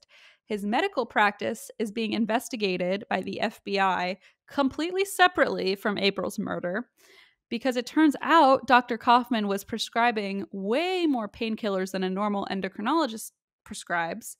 So he came on the radar of the FBI. And so now they're doing this like separate operation where they're looking into his whole medical practice. But like it's Wow. totally unrelated, at least at this time. It's totally unrelated to April's murder. So they all kind of There are two intertwine. circles that become a Venn diagram. Beautifully put, Yes, Em. thank you. Beautifully put. Yes, they're two. Oh shit! Why am I even doing this? I was gonna say they're The two rhombuses that become a four. triangle. Yeah, I was gonna say there are 4 angles that become a rhombus. I don't fucking know. Yes, exactly. So basically, they suspected that Dr. Kauffman may be operating a pill mill and drug trafficking in the Atlantic County area, servicing primarily the pagan motorcycle gang. So this is how this connection kind of happens. Okay. And so because of this, investigators get a warrant to go look at his records on June 13th of 2017. And again, I want to be clear, they get this warrant to go look at his practice for the pill mill, not for April. Like this is completely separate. Got it. So they show up to search his practice, computers, and phone, and they're not there to arrest him for April's murder, but for running this scam, this pill mill. And there's video footage from a body cam, a police body cam in the episode of 2020. Basically, they show up and they're like, hey, we want to talk to you about, and he comes out brandishing this 9mm handgun at law enforcement. And there's a 45-minute standoff. And I just want to make a point quickly too. This like really hurt my heart because I was like watching this and reading about this and like just like this senseless and needless, crime and brutality against Black Americans. And then meanwhile, This guy's like this just fucking white wielding a doctor gun. literally branded, like waving it around at police, and they wait over almost an hour for him to quote calm down. And I'm like, see, this is exactly the the thing. He's like throwing a gun around in their faces for 45 minutes and Brianna was sleeping. Like literally, thank you. And that's why, like, I keep seeing these fucking tweets saying, well, have you ever thought about, like, maybe if they followed the rules, they wouldn't be hurt by police? And it's like, she was sleeping. That's so fucking ignorant. Like, I can't even begin to even talk to person about that. But point being, like, this just was really, and that's part of the reason why I felt like I wish I had time to do a new story. But I mean, I just want to point it out. So he has this gun, he's waving it around at the literal FBI, and they're just like, why don't you calm down, sir? And so he barricades himself in his office, and a standoff ensues. He's screaming, I'm not going to jail for this, and I'm going to kill myself, quote unquote. And at this point, they're like, oh, he thinks we're here about April's murder. At least that's what they're kind of realizing. Like, he doesn't even know why we're here. He thinks we're here to arrest him for his wife's murder. And he's screaming like, no, I'm going to kill myself before you take me in for this, and yada, yada. Right. So they bring in a hostage negotiator after about an hour of speaking with the hostage negotiator. Dr. Kauffman finally surrenders. He's taken into custody and he is deemed a flight risk. Wow. Okay. And he is denied bail as he's being held on weapons charges. So all they can basically hold him for now is weapons charges, waving a gun around at the police, I guess. So prosecutors are like, okay, while he's in jail, we're going to take advantage of this time and build a case against him about April's death. So he's here on an unrelated reason, but since he's in jail now, we're going to start building this case. They very fortunately, as they're trying to build this case and kind of figuring out how to move forward with it, an informant steps forward. So there's this guy, his name is Jeremy Glick, and he just so happens to be a former member of the Pagans motorcycle gang. Thank you for specifying. Yes. Motorcycle gang. Oh my god, I really hope the witches don't tweet at me like I made them mad. I'm no, so afraid. I said it before explaining what it was. That was my bad. Maybe I should call them like the Pagan motorcycle gang. The Pagans. No, I don't want them to be mad at me either because they might come at me with their motorcycles. Yeah, let's just define them as one or the other. I'm just gonna read the words and then hopefully they can yell at like Nancy Disgrace and not me. Think of all of the groups of people we have talked about in this episode that we're asking to please not anger. And you know what? The number of them with weapons is astounding. Like, the number of people we've probably like somehow inadvertently angered who also have an enormous amount of weapons. And when you throw in the weapons of like technology information Yes! and mystical practices and like anything. Like That's the worst. they're Oh, they're all God. things I can't control. No, no. Thank Ah, God my address on the internet is like some random person's address, honest to God. right. This guy Glick, he happens to be a former member of the pagan motorcycle gang. He says he has dirt on Dr. Kauffman. He says, first off, he heard Dr. Kauffman inquiring about having his wife killed back in 2012, Mm. presumably seeking a hitman. Hit person? Hit Hit person. hit person. Yes. But there's more. He also has info on Dr. Kaufman's involvement with the illicit selling of opioids. So now they're Ooh. like, great, so we can get both Double done. whammy. Double whammy here. Two birds, one stone. Two birds. Two One. parrots, one witch. Two parrots. One very, very large 9mm gun. One large weapon. So it turns out that in 2007, so 5 years before April's murder, Dr. Kaufman had started leading this double life. He was treating patients by day and writing fraudulent opioid prescriptions for the pagans by night. The pagans Mm. gang, not pagan people. Okay. Okay. Which they would then sell on the street for a marked up price. Specifically, he worked with this guy, Ferdinand Augello, who was the local chapter president. So, like, kind of the head of the local chapter of this motorcycle gang.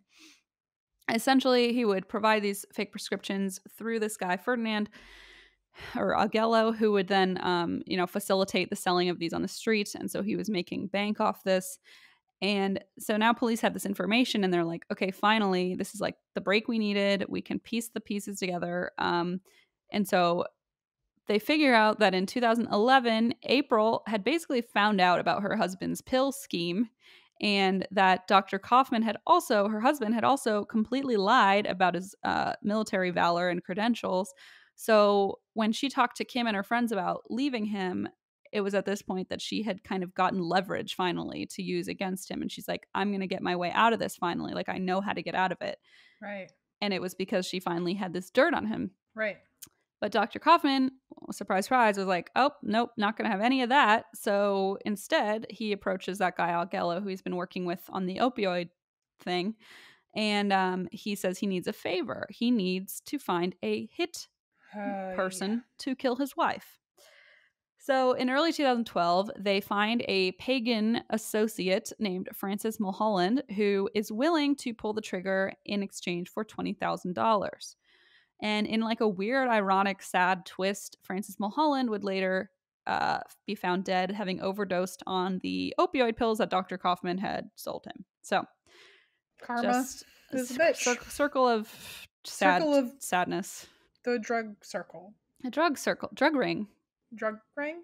It's a A circle ring's of a circle. It's a circle of the drug ring. Rhombus. Opioid ring. It's an opioid rhombus. Take me out. I don't know. Bye. I don't know any more of the words that are coming out of my mouth. Just I'm sorry. That's all. Yeah. So in September 2017, he pleads guilty to all charges, and Kaufman's attorneys move to have. Oh, sorry, he pleads not guilty. Did I say not guilty? I meant not guilty. So September 2017, Kaufman pleads not guilty to all charges, and Kaufman's attorneys move to have all charges dismissed. So in December of that year, motion to dismiss is denied.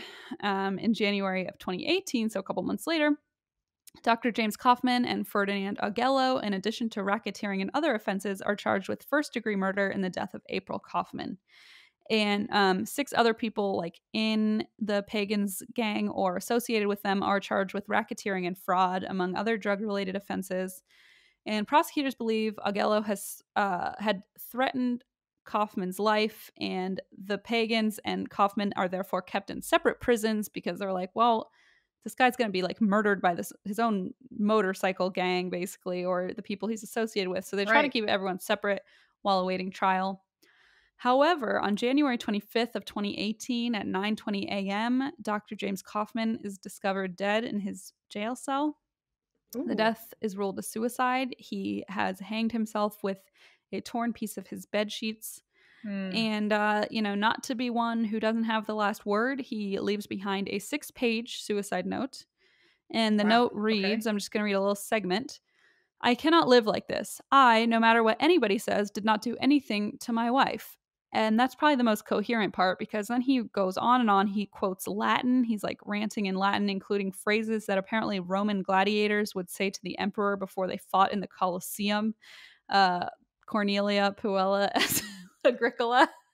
In Espectura as nomine, or impuella nomine Cornelia. I don't know. You're better at it than The I. Ecce Romane, yeah. Ecce Romane. His final words, however, are a bit surprising. He says, April came to me and said, would I like to go to a motorcycle rally to meet some of her friends? I was slightly shocked, to say the least, that they had the colors of pagans. Basically, he's saying, I didn't kill April. She's the one who introduced me to these motorcycle people. They were her friends, not mine. And also, I'm a Roman gladiator, I guess. That's what I heard. And a Puella nomine Cornelia. Well, sure. Also, Cornelia is there. 1000%. She always is. The statement was, again, extensively investigated, and the accusation that April had a relationship with the pagans before he ever did was totally unfounded. Like, she didn't apparently have any relationship with them. She had just found out that he was selling them drugs, and that's the extent of her involvement.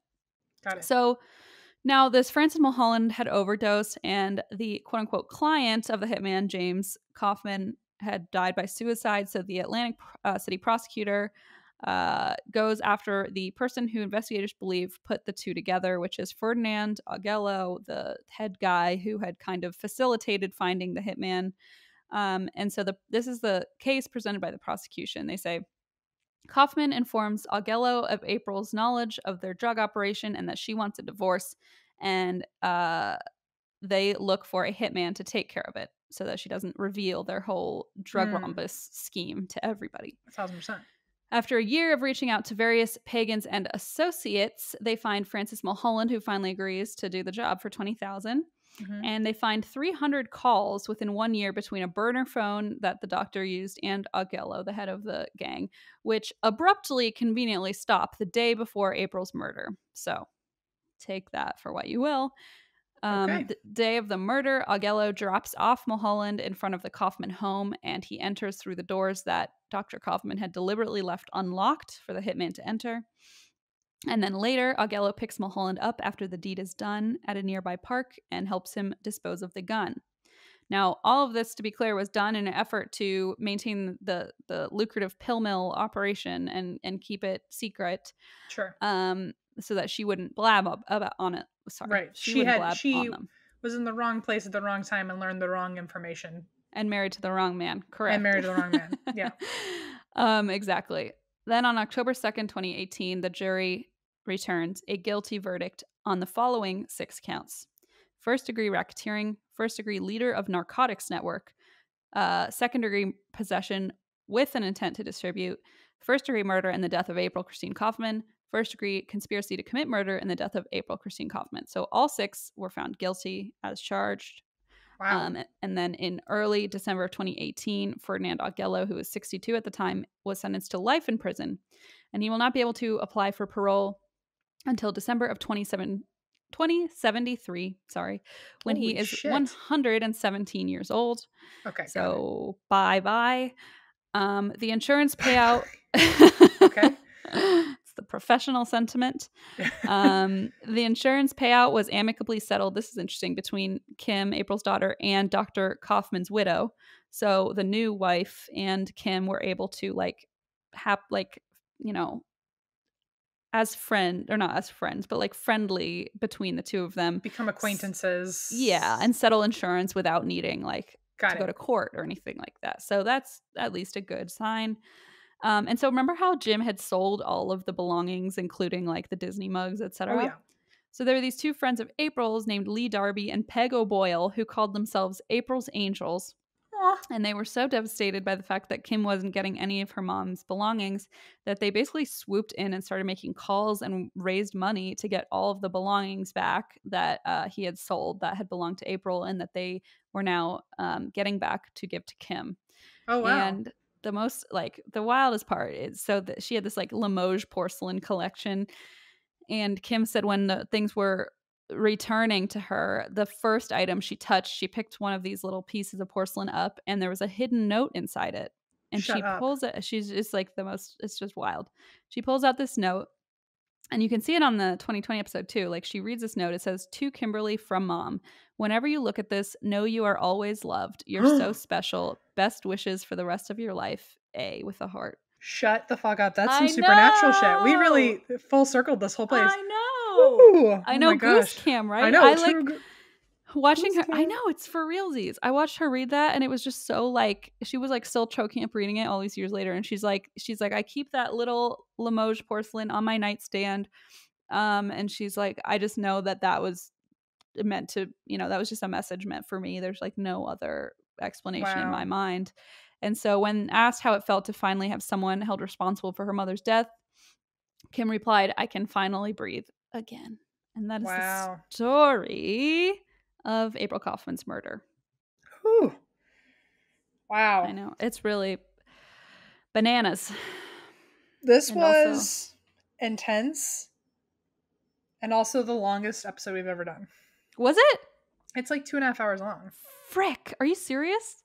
Yeah. Jesus. 240. Oh my God. This is really long. I didn't even realize. We're sorry. No, it's sorry, literally everybody. It's my fault because I let my own paranoia get in the way, and like I always want to make sure that I do well researched or in-depth stories, and then I like totally like for 45 minutes don't shut up, so then you have like it always ends up being long.